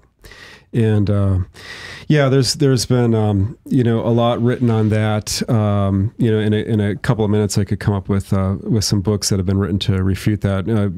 Over here at Pittsburgh Theological Seminary, famous scholar now. I'm drawing a blank on his name, but written an entire book on the Bible and homosexuality, addressing all those claims like, oh, well, you haven't translated the Greek word properly or whatever. Suffice it to say, I just got done writing a biblical theology of matrimony, going from Genesis to Revelation, and all through the Bible. It's one man, one woman for life. Even, people say, well, what about polygamy? Polygamy is always shown to be a problem in the Old Testament. It always leads to trauma, familial discord, and rabbis and biblical theologians, so on, for a long time have recognized this. It's what I call the implicit critique of polygamy in Scripture. I mean, take it. The first man to take more than one wife is Lamech, this guy who's 7 times more evil than Cain. Jordan Peterson talks about him in his 12 rules. Lamech, who claims to be 77 times, worse than, his ancestor and stuff like that. He's the first one to take more than one. What is the sacred author trying to communicate by telling us that bigamy was invented by this sociopath who brags about his murders to his multiple wives, And then when you look at the flood narrative, it's actually the sons of God taking multiple wives or becoming polygamous that provokes God to send the flood. And all the humans and all the animals that get on the ark are monogamous. Remember, 2 by 2? Whereas those that get drowned in the flood are polygamous. And the ancient Essenes, who we've talked about before with the Dead Sea Scrolls and so on, they noticed that. And that was a major argument for lifelong monogamy that they took from the Scriptures. So anyway, from Genesis to Revelation, it's man and woman. And marriage is not just like a tangential thing to biblical revelation. Like the marriage of Adam and Eve is the high point of the creation narrative. If you study it, chapters 1 and 2 of Genesis, the marriage of the bride and the lamb in the book of Revelation is really the culminating point of the whole Bible, okay, and also the book of Revelation. So these, and right in the middle of the Bible, you have the celebration of marriage in the Song of Songs, which is understood in the Israelite tradition as messianic, as referring to, David and his bride, which is Israel, which is to come. So all through the Bible, marriage is this central reality that symbolizes God's covenant relationship with his people. And there's a kind of a metaphysical resonance between the covenant between God and his people and the covenant between a man and a woman, like two crystal glasses. Like if you rub on one and the other vibrates, that's what human marriage is to the covenant between God and his people. And so when we monkey around with human marriage and try to do man and man or woman and woman or one man and two women or whatever you have, every time we vary from what we have revealed in Scripture, it leads to great difficulty. Yeah, I found the book on homosexuality, by the way. Yeah, what's that? Robert Gagnon. That's it. Robert Bible Gagnon. and Homosexual Practices, Text and Hermeneutics. Yeah, that's what I would recommend folks look at for these arguments that, it doesn't mean homosexuality means something else, I would also recommend people check out some of the stuff Trent Horn has written. He did a debate/dialogue with a quote-unquote pastor who identifies as gay, Brandon Robertson. So if you look up Trent Horn, Brandon, Brandan Robertson, you might find that debate interesting because they go over a lot of the arguments. Yeah. And then Father John A. Weiss, I think his middle initial is A, but Weiss, W-A-I-S-S, has written from a pastoral perspective, a really, really good book. It's something like Love in Our Brokenness or something like that, but which deals with, same-sex attraction and you know, Born to Love, there gay you go. lesbian identity relationships. Wow, this is a long title. Sorry. Yeah. Yeah, put a link to that. Father Weiss, a very good book and very pastoral and sympathetic, because he's, you know, just done pastoral care with a lot of people with, you know, great. attracted to people of the same sex. And We have an interview coming out soon with a fella who was actually a seminarian hiring gay prostitutes, encountered Christ in seminary, imagine that, and began to find a great deal of healing in his own life. And years later, he's now married to a woman, still has same-sex attraction as well as Right. so it's a beautiful story, and it's very merciful, and you might find it's going to come out shortly. You might find that helpful. Right. Yeah. All right. Josh Mumby says, Dr. Elaine Pagels, Yeah. religion historian, makes the claim that the Gospel of John was written in response to the Gospel of Thomas. What does Dr. Bergsma think? I don't see any evidence for that. And the irony with Elaine Pagels is that she's a feminist, but she's a defender of these Gnostic Gospels, like the Gospel of Thomas and others that are written centuries later that don't have the early manuscript attestation that we've been talking about. You know, John, you know, complete Gospel of John, you know, essentially a nearly complete codex of the Gospel of John. We're missing some of the first leaves of it that got worn off, you know, from the year 200. The manuscript evidence for things like the Gospel of Thomas, we're talking like the 300s, you know, and later. But this is the thing, Matt. You know, Elaine Pagels is a feminist, but she's a champion of these Gnostic Gospels. But these Gnostic Gospels are really so anti-woman. And some of them say things like, say to like Mary Magdalene, and like, will portray Jesus as telling one of the women in the gospel narratives that she's got to become a man in order to become saved. Transgenderism. Yeah, exactly. Yeah, The first proof, biblical proof of transgenderism. Yeah. Sorry. But it's really, sorry. it's like, you know, women are more earthy or more bodily, and so they've got to be more transformed. And, Right. And so I think, like, you know, Deformed Dr. man Pagels, kind of why... thing. If you want to exalt the status of women, why, you know, champion the Gnostic Gospels? Anyway. Interesting. Mitchell Godfrey says, the Proto-Evangelium of James does provide a lot of information important to Catholic tradition. How many of the fake Gospels are attempted pious? Well, that's a great question. First of all, can we just talk about the Proto-Evangelium of James for those who aren't aware, and Right. what we learn about the Blessed Mother through that and how reliable that might be? Yeah, so the Proto-Evangelium of James, you know, people are going to give different dates, but, you know, maybe the 200s, okay, so maybe 3rd century. Some might put it into the 2nd century, I don't know. But it's an infancy gospel talking a lot about, you know, the circumstances of our Lord's birth, but most significantly, it attests to an early Christian belief in the perpetual virginity of the Blessed Mother. And so it actually recounts like a midwife going in and testing the Blessed Mother out and finding that she's still Virgo intacta, you know, and this stuff. So it's quite, you know, blunt about that. Not historical, like I wouldn't put historical credence to it, but what is interesting, what I think it is helpful is to show that the belief in the perpetual virginity of the Blessed Mother was so early and so firm that there were overzealous Christians in these very early centuries already producing works to kind of, you know, go a little too far in trying to defend it. And so even if you don't accept the historicity of it, or at least the reliability of it, it does show, correct me if I'm wrong, an early belief that there were virgins consecrated to God, yes? Yes, yeah. It attests to a very early, very firmly held belief in the perpetual virginity of the Blessed Mother before, during, and after. So this is not like some kind of medieval devotion that gets exaggerated. It's there from the very early generations of Christianity.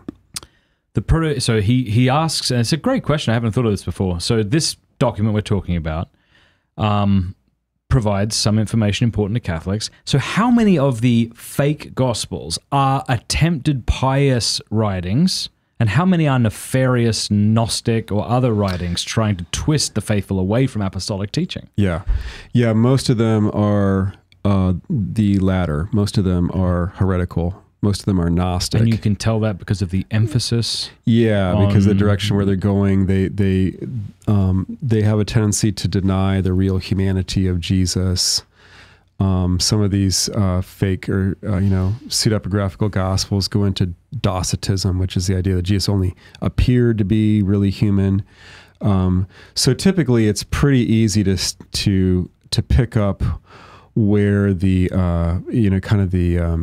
the theological ideology is going in these documents, and the reason why they were composed, several generations later into the Christian movement, so to speak, is to provide some kind of textual basis, some kind of scriptural basis for these non-orthodox beliefs, essentially. Have you looked into whether or not Muhammad, I think it is quite clear that he did, used apocryphal gospels in his writings? And if you have, do you think that's a good argument? Many good arguments, another good argument against Mohammedism. Yeah, no, I haven't looked into that specifically. Yeah. Okay. Let's see. Kyle Whittington says, how do you respond to the accusation that Abraham should not have been praised for his willingness to sacrifice Isaac in light of all the prohibitions of human sacrifice throughout the rest of the Old Testament? Yeah. No, I would say that Abraham is in dialogue with God, and he's acting in trust. And the book of Hebrews explains that Abraham figured that God could raise the dead. And so Abraham's whole willingness to go through with that was a kind of implicit faith in the resurrection already. And the whole key to understanding that narrative in Genesis 22 is to understand that it's radically pointing forward to a different only begotten son who's going to carry the wood of his sacrifice up that very same mountain, because that is the Temple Mount where they're at.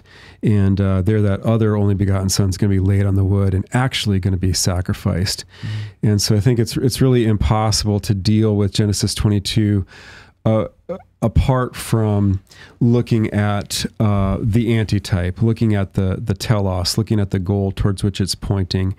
And the real message there is it's a singular test, and God doesn't do this kind of testing really to any other figure in salvation history, and not to most of us, but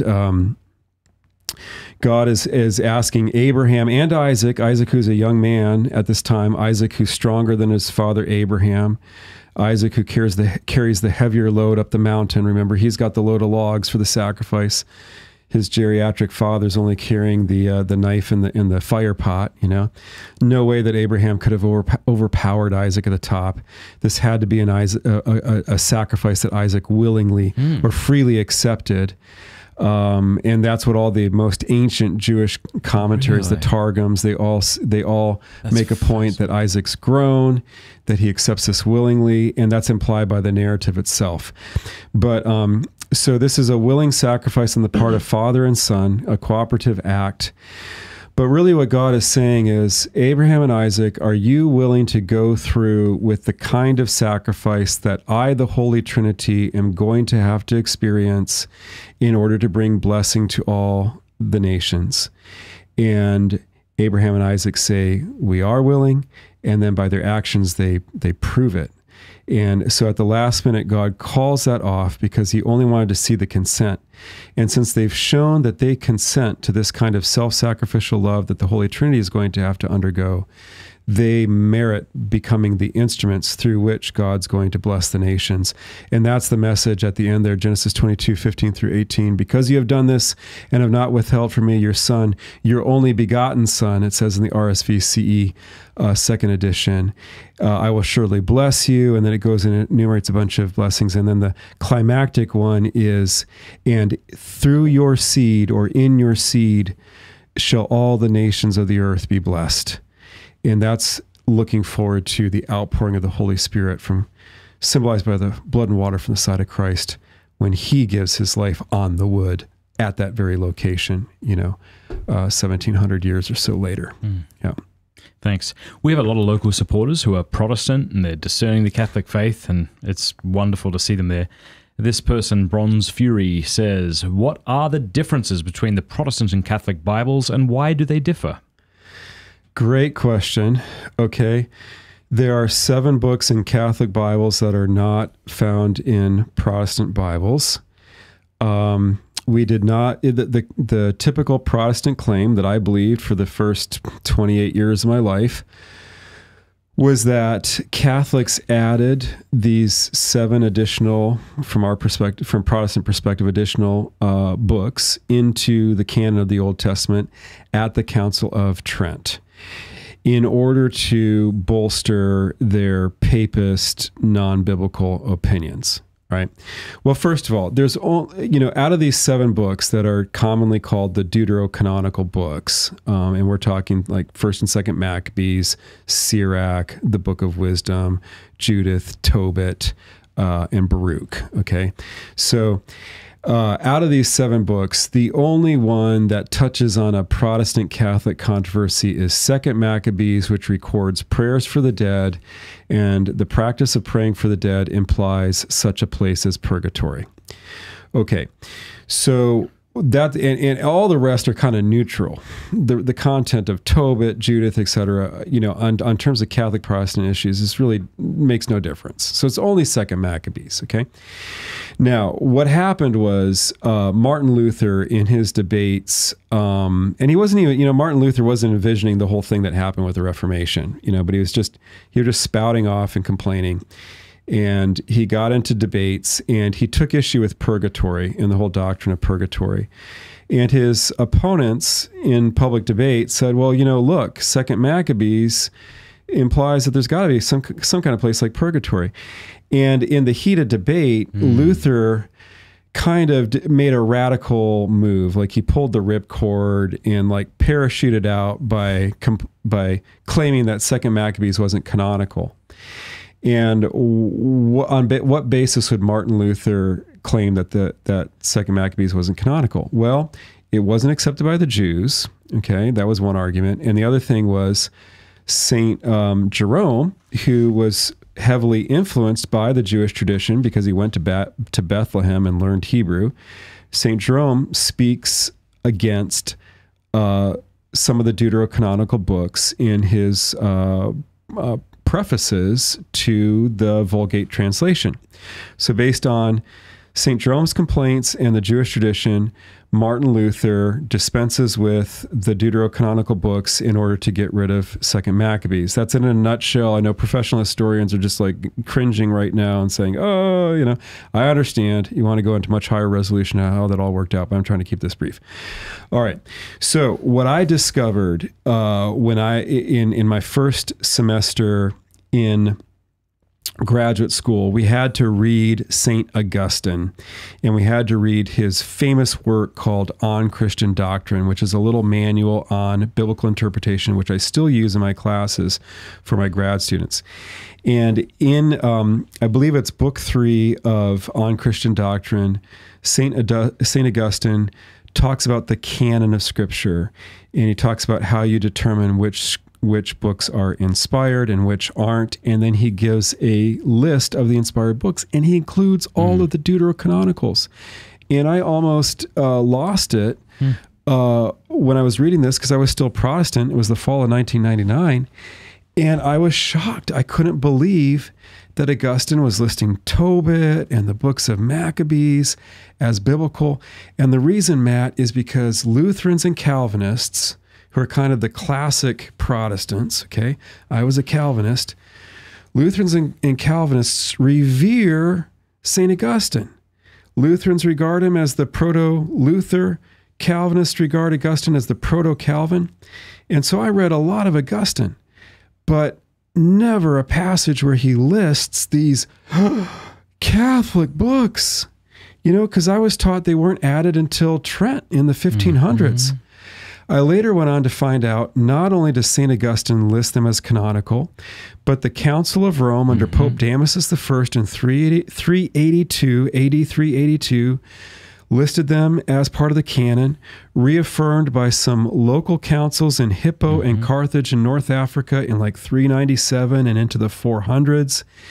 And then it wasn't much of an issue through much of the medieval ages, but you can find them all listed in Thomas Aquinas in like his first inaugural lecture at the University of Paris. He gave a famous lecture called Hic est Liber, or This is the Book, and he lists all the books of the Bible, including the Deuterocanonicals. St. Bonaventure lists them, and we're talking 3 centuries before the Protestant Reformation.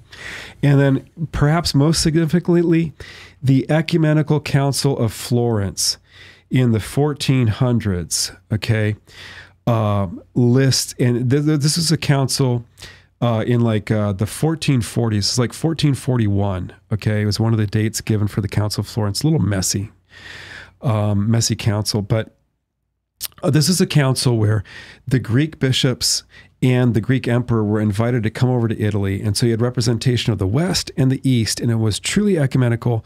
They hashed out the differences between East and West, and they came up with a common canon. And that's still the canon that we use as Catholics. And it's the same one from Rome 382 that's been reordered with the Deuterocanonicals. And this is in 1441. How many years is that? That's 60, 70, 77 years before 1517, when Luther nails the Theses. Okay, so you've got an ecumenical council more than 70 years before Luther that's listing all the Deuterocanonicals. So the reason I emphasize this, Matt, so much is that Protestants are consistently going to claim that we Catholics added these books at Trent, and that's just not historically true. They were used, quoted, and listed by the church fathers, like Augustine being a primary example, affirmed by church councils in antiquity, and then affirmed by an ecumenical council 3/4 of a century before the Reformation actually broke out. So that's not what is at stake there. Wow. As a Calvinist, when you learned that Augustine listed the Bibles we have in the Catholic Bible, other than shock, how did you process that? I processed it by saying to myself, oh my gosh, I've only been exposed to a limited selection of Augustine's works. We only read the Confessions and only certain parts of the Confessions, and certain parts of the City of God. And I'm like, I have not, the full truth has been hidden from me. The full truth has not been revealed to me. People have not been completely honest with me about the history of the canon. That's how I processed that. How long then before that moment and you looking into the Catholic Church? Only a matter of months. Oh, really? So a few months later, I was in dialogue with a Catholic friend, Michael Dauphiné, now at Ave Maria University, and we had reached an impasse in kind of biblical apologetics. I gained a lot of respect for his Catholic apologetics. In fact, today's first reading for the Feast of the Assumption, that was my first indication that Mary might be something more than just, the mother of Jesus, but might actually be Queen of Heaven. There was this incident where Michael and I were sitting in the food court called the Huddle in the University of Notre Dame, and he had just defeated several of my apologetic points about Catholicism, and I was trying to think of something to really like pin him to the wall. And so I challenged him because I saw this icon of the Blessed Mother on the wall in the food court that said Mary, Queen of Heaven. I'm like, all right, here's one for you. Give me one passage of Scripture that gives any indication that Mary is Queen of Heaven. That's an almost blasphemous title. And he didn't even miss a beat. He went straight to Revelation 12. And he just laid it out. And he says, look, we've got a woman here. She's in the sky, which is the heavens, so she's heavenly. She's got a crown, so she's a queen. So she's a heavenly queen. And then she gives birth to a male child who's destined to rule the nations with a rod of iron, which is clearly Jesus, because that's an allusion to Psalm 2 about the Messianic son of David. And so you've got a heavenly queen who gives birth to Jesus. How can this not be talking, in some sense at least, about the Blessed Mother? And I was like, where did you come up with that passage? Are you sure that's in the book of Revelation? Let me check my Bible. Let me check my Bible. And that just floored me.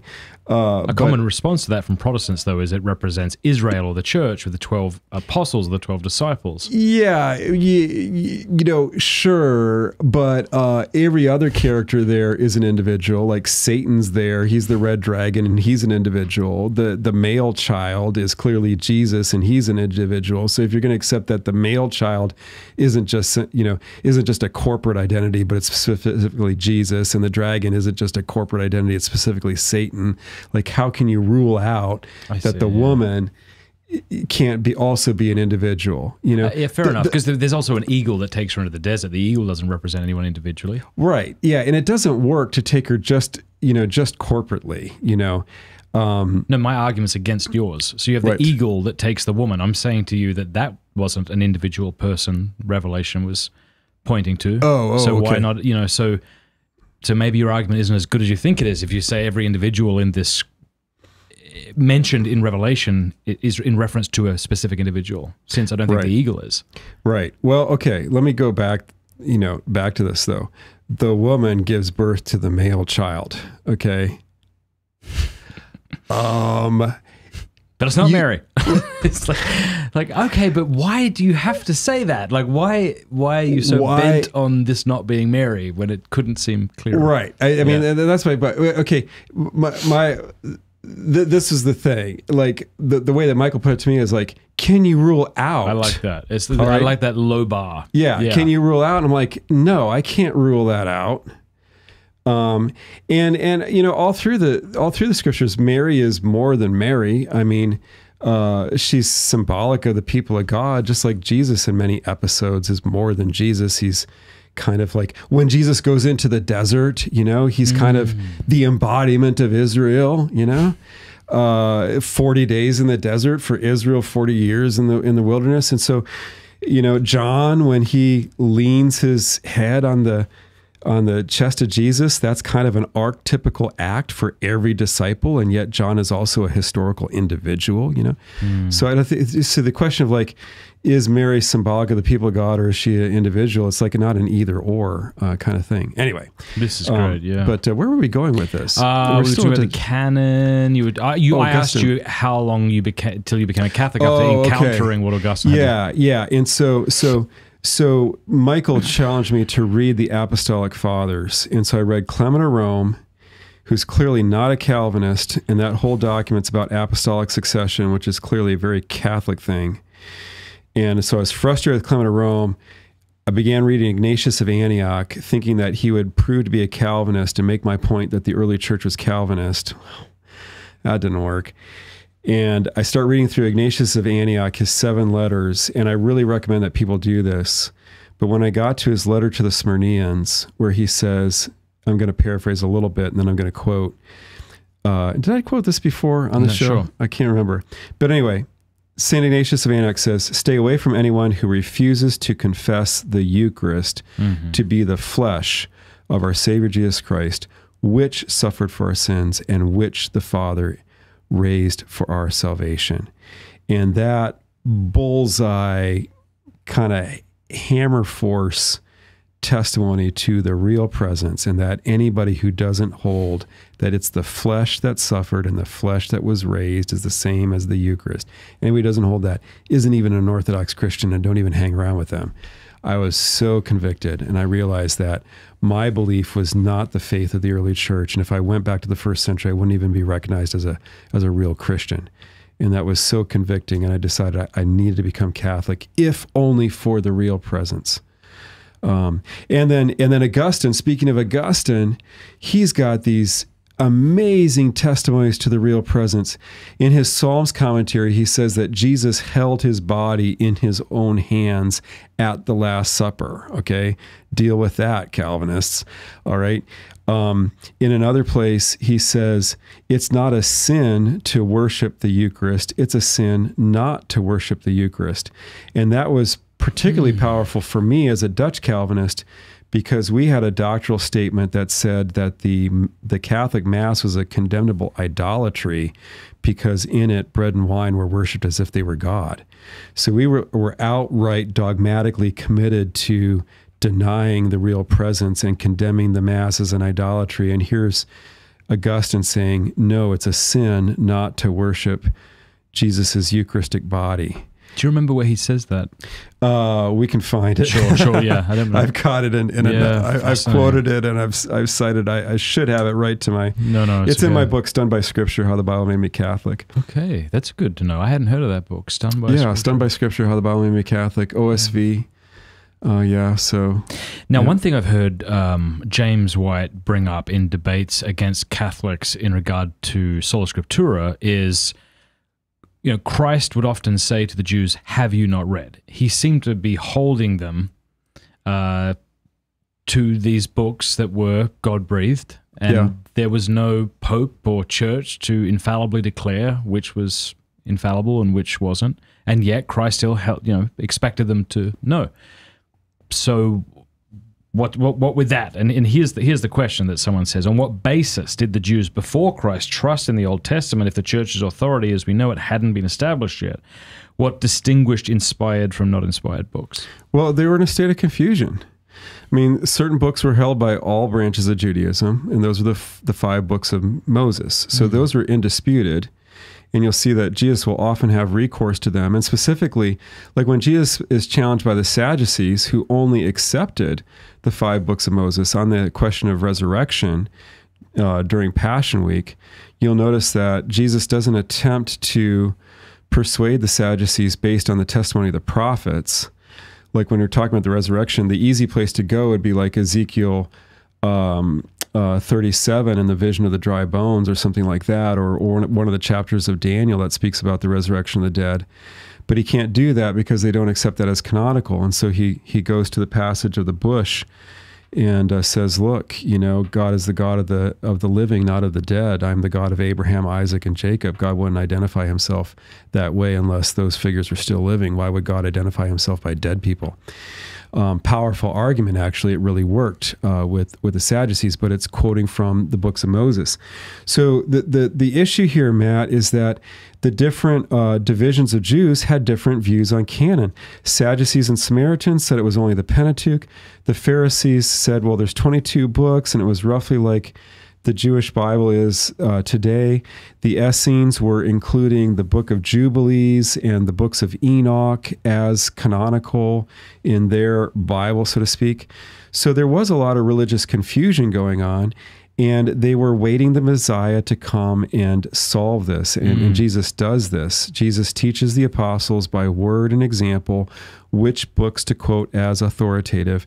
That was passed down by example until the late 300s, where it starts to get written down by the councils of bishops. Okay. Does that make sense? Absolutely. Yeah, okay. Yeah, that's really good. Kyle Whittington asks, does the Bible condone slavery? Actually not. I wrote my dissertation on the Jubilee laws, which are the laws of freedom. And so what you find out is that under Moses, true slavery is outlawed for Israelites. That's the point of Leviticus 25.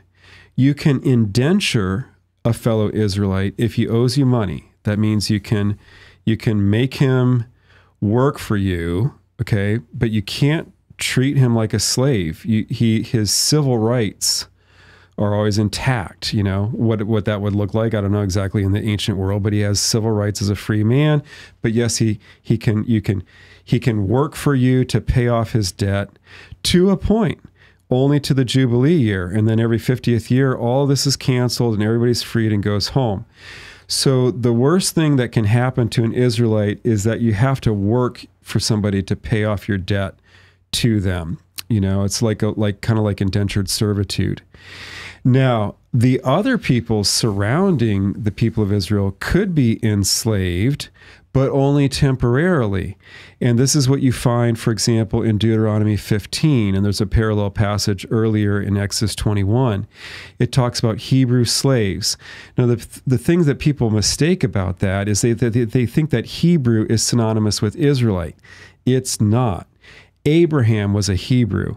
So all of Abraham's descendants are Hebrews as well. That includes the Ishmaelites, the Edomites, and a whole bunch of nations that we would regard as Semitic peoples, including most of the Arabs. Peoples that later settled in a ring around the nation of Israel, which is the logical place where they might get, might purchase slaves.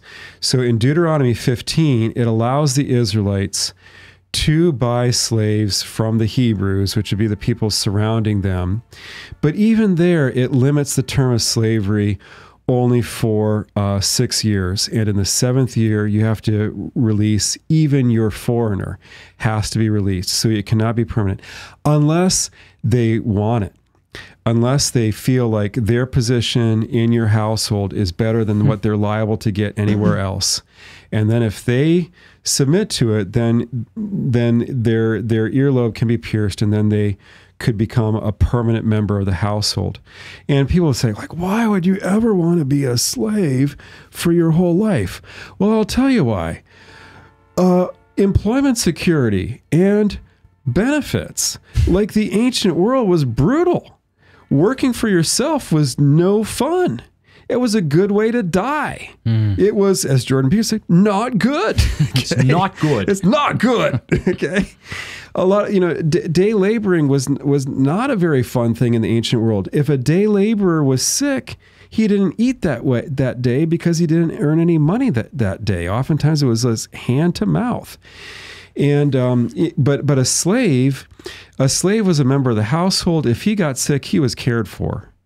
The master, if for no other reason than the fact that he had a huge investment in this worker, would care for you and nurse you back to health and so on, because, he had invested a lot of money in you and needed your labor and so on. So slavery typically had benefits to it, and you frequently find in the ancient world that bonds of affection arose between masters and their servants in these situations, and people would sell themselves into slavery in order to gain the security that it offered over being a day laborer. That's hard for us to get our minds around, in the modern age. Was it chattel slavery, like is practiced in the New World? But no, I think people get that confused a lot. What's so perverse about slavery in the New World was it ended up as a race-based thing, and people have a hard time wrapping their mind around the fact that in the ancient world is like anybody could become a slave. Whether you're Caucasian or African or Semitic or whatever, that was like equal opportunity employer. So anybody. And within Egypt, Egyptians themselves could be reduced to slavery if they committed a crime or something like that. And so it was not racial at all in the ancient world. So that's one thing you have to wrap your mind. And the other thing you got to wrap your mind around is that typically there were expectations. There were cultural expectations, and legally. An owner might be able to be a real jerk, but there were social norms that were typically upheld, and most people did not want to be perceived as an evil person in the eyes of the rest of society. And so usually there was this effort to be humanitarian towards the people that worked for you. Yeah. This Jubilee year. Yeah. So to recap on the biblical thing. So Moses prohibits slavery for Israelites and even limits it for foreigners that the Israelites might buy. No more than 7 years unless they really like being part of your household. So that's the Old Testament, And if that's the Old Testament, the freedom that we have in Christ, shouldn't that, bespeak more? So you have the passages in Ephesians, for example, where Paul says, masters, do not be harsh with your slaves, and slaves, obey your masters. And that's a pragmatic thing, because there were huge numbers of folks that were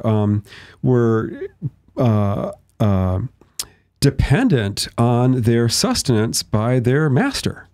And Paul can't just make some kind of blanket fiat declaration that everybody free your slaves, because that could actually be non-humanitarian for a large number of people, that would put a lot of people out into the open marketplace, where they may or may not have had skills to really make it as day laborers.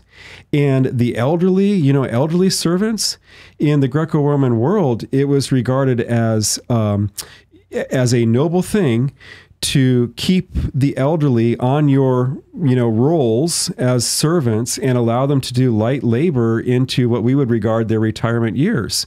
And at that point, the household was not getting as much, economic value out of these elderly servants as they were actually producing, if you know what I mean. There's like more care was involved in keeping them alive than they were doing by snapping peas in the kitchen. But that was regarded as a noble thing because there were these bonds, like they were part of the household and so on. So Paul doesn't do anything so rash as just say, well, everybody free your slaves, because that could lead to a lot of sick people, elderly people, weak people, etc., out on the open marketplace and starving to death. But he does apply the law of love, and the law of do unto others what you would have them do to you, the golden rule. That applies in all situations, and that can redeem even situations that are like legally or economically non-advantageous. So if you're in a situation where this guy owns a bunch of slaves and it's really awkward if he tries to manumit them, and what are they all going to do if they're suddenly not, part of his household, that's their source of sustenance.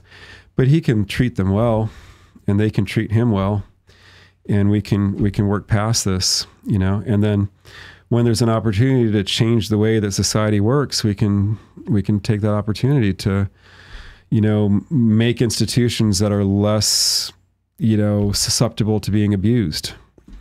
But in the meantime, we got to do something. And what is that? Why, that's to love each other and to treat each other well within imperfect economic institutions. Excellent. Yeah, excellent. Thanks. How historically reliable is Tobit, asks one local supporter. I've heard Protestants say it contains errors, legendary characters like Ahikar. Yeah. Mixing up kings, bad timeline, etc.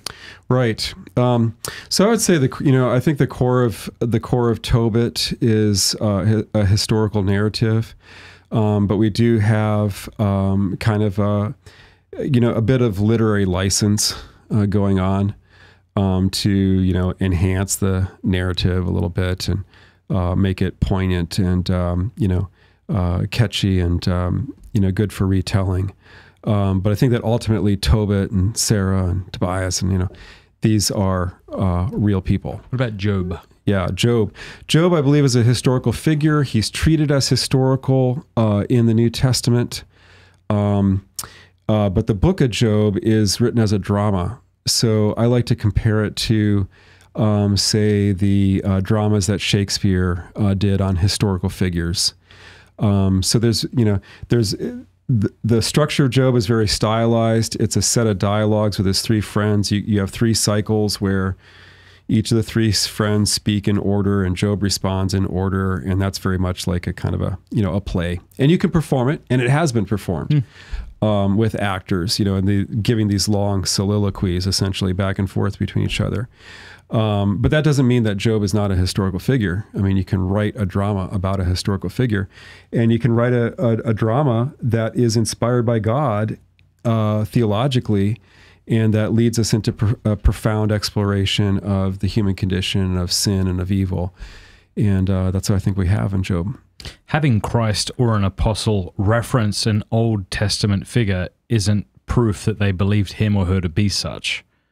What do you mean by that? Well, you're saying that he's treated as a historical figure in the New Testament. Where are you getting that from in the New Testament? Right. Well, in the book of Hebrews, he's one of the saints that's mentioned and held up as an example of his patience. I'm just thinking, if these are fictitious stories, it shouldn't be terribly surprising if people in the New Testament refer to them, and that doesn't, them referring to them doesn't make them. Yeah, when you're dealing with our Lord, though, you got to exercise care, because if we just dismiss the knowledge of the God-man as bounded by the culture of his time, then there's no end of what you can do that. I see. So why should we trust Jesus? He was just a Jew of his age.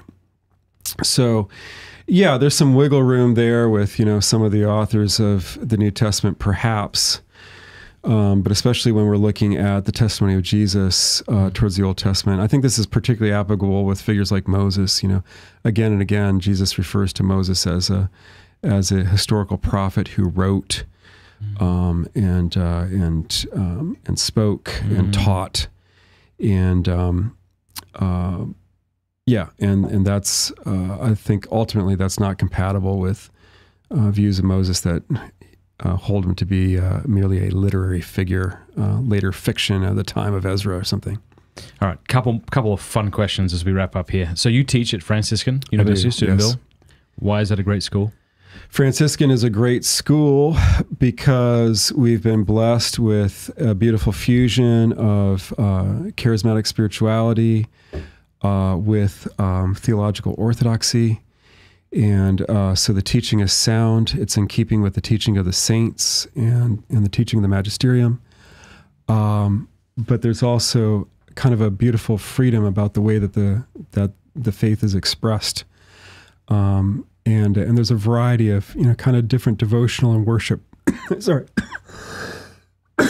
There's a variety of different devotional and worship practices and styles, as it were. I'm out of water. This has not been touched by my lips. I promise you. It just filled up the stein. All right, good. Yeah, no. Yeah, Divine Liturgy is sometimes celebrated. Latin Mass was sometimes celebrated. Mm-hmm. Yeah. Yeah. So there's kind of a freedom and an openness with a unquestioned loyalty to the church's teaching. So here's the question: if Franciscan gave you a 1 year sabbatical, and you could study anything you wanted to, maybe write another dissertation, what would it be on? I would finish my critique of modern Pentateuchal studies, probably. Because I think there really was a Moses, and I think it's an important thing. Mm-hmm. And I think that his books get treated as these late fictions, and there's very strong reasons why that's not the case and not a good interpretation. So that'd be one thing. All right, final question. Also catch up on my sleep. Yeah. What is the least impressive thing you do for leisure? Watch Hallmark movies. Do you really? Yeah. Why? I'm a married man. So your wife watches them and you're forced to, or do you force her to watch them? No judgment here. I wouldn't say forced, but I mean, what's a married couple to do? You want to watch something that's not morally offensive, that doesn't leave you gagging, and that's a good point. And everything's so woke and so crude, and But has Hallmark not ventured in that direction? They have some woke stuff, which we don't watch, but most of it isn't.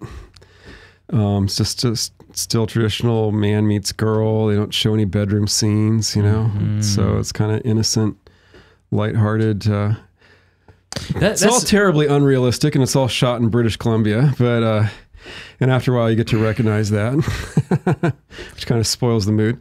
But yeah, but it's like innocent, lighthearted entertainment, and our lives are pretty serious. I do kind of pretty serious thing for a living, and some of our kids have some pretty serious health issues, and so we're looking for a little bit of escapism. I like that. Yeah, the kind of gagging that modern television has you do. You could just swap that, and the gagging can be over the acting, and that can at least be better. I just watched, unfortunately. And it won't interest you if you haven't heard of it. It might interest you. The Last of Us. So much gay crap pushed. It was disgusting. Also, having women who are in charge of small armies, whiny, chubby women, they would be slapped. And they're taking orders from these big, beefy, bearded men. Just a small tap to the head with a gun would have taken them out. When you watch it and they're very clearly pushing the fact that women can do what men can do, even though everybody knows that's obviously not the case. Bro, you triggered me. You don't have to be here for what we're about to say. Yeah. When Jeff Cavins was in your seat, he started reading his Bible whenever he was uncomfortable. I've been noticing more and more that women in leadership positions, when they do something that seems to be even a small mistake, it results in doubling down. I'm seeing it in politics now. where like there are like female governors. Like you remember the governor of North Dakota or South Dakota? And she like made a comment about how she's okay with transgenderism or something, and like the entire Republican Party exploded. And then instead of just being like, "Yep, my bad," she like doubled down on it, and it got worse. And it's like, but everyone's like that today. That's not a woman thing. I think it's worse with women. Yeah, just when you're just getting sold a bill of goods, it's and what was funny is, and I wouldn't recommend people watch the show. Don't watch it. It was not worth it. But my wife, when she starts something, she has to finish it. Go play the games. But on the second to last episode or the third to last episode, it opened up with this guy who was a white, heterosexual, Christian male. And I said to my wife, I promise you he's going to be evil. And immediately, within minutes, he's completely evil. It was just... Because we're all evil. We Gotta are. admit it, man. Yeah. Let's just go. haven't fully accepted. No, not let's go. Anyway, that took a turn. Thank you for being here. Absolutely. I always love talking to you. You are a wealth of knowledge. You have such a great way of putting things and helping knuckleheads like me get a better understanding of this stuff. Yeah. I appreciate that. So we started this show talking about Emmaus Academy, stpaulcenter.com/Matt, 2-week trial. Click it, check it out. Is there one course on there that you've done that you're most proud of, that you think, gosh, go check this out? I'm proud of all of them. Yeah, check out I've got a course on the Gospels, and then my Psalms course just got released. So if folks want to get into the Psalms, that's a beautiful thing. Maybe people pray the office. If you don't pray the office, maybe you just like to get the Psalms into your life. They are the heartbeat of the church's prayer. And so, yeah, I did a little course in the Psalms, help people get acquainted with the book of Psalms, and then gave some suggestions about how you could work it into your prayer life on a daily basis. So I'm hoping people will check that out. Really, that's really important. My mom started me on this practice of reading 5 Psalms a day. What a mom. Yeah, it's kind of like I realized in hindsight, it was kind of like a poor man's divine office kind of thing. So it's like every 3 hours you read a psalm, and you go every 30th psalm. So on the first day of the month, it's like Psalm 1, Psalm 31, Psalm 61, etc. And that gives you 5 psalms a day, and you do it every 3 hours. And it's amazing how, like, if you actually do that, like, your life events at that moment in your day so often like tie in with the Word of God. So it's a beautiful practice. And I want to let people know how they can game the system here. So click the link, stpaulcenter.com/Matt. You'll get a 2-week trial if you sign up there. Take Dr. Bergsma's course within 2 weeks, and then quit if you want to. And then you won't have to pay them anything. You'll never want to quit if you take a course with me. No, they might not like that in your ad. No, what's that? They might not like you telling people how to not give them money in the ad. No, but I know, and here's why I say it. I think there are so many things out there clamoring for our attention that we just like, just piss off. I'm sure it's good, whatever. But what I'm saying is, what's great about a 2-week trial is you can actually decide for yourself if it's good. And I actually was really impressed. Like, when y'all sent it over, I'm like, I'm sure it's fine. But I was like, holy mackerel, this is amazing. Yeah. So I don't think people will quit or want to quit, but yeah.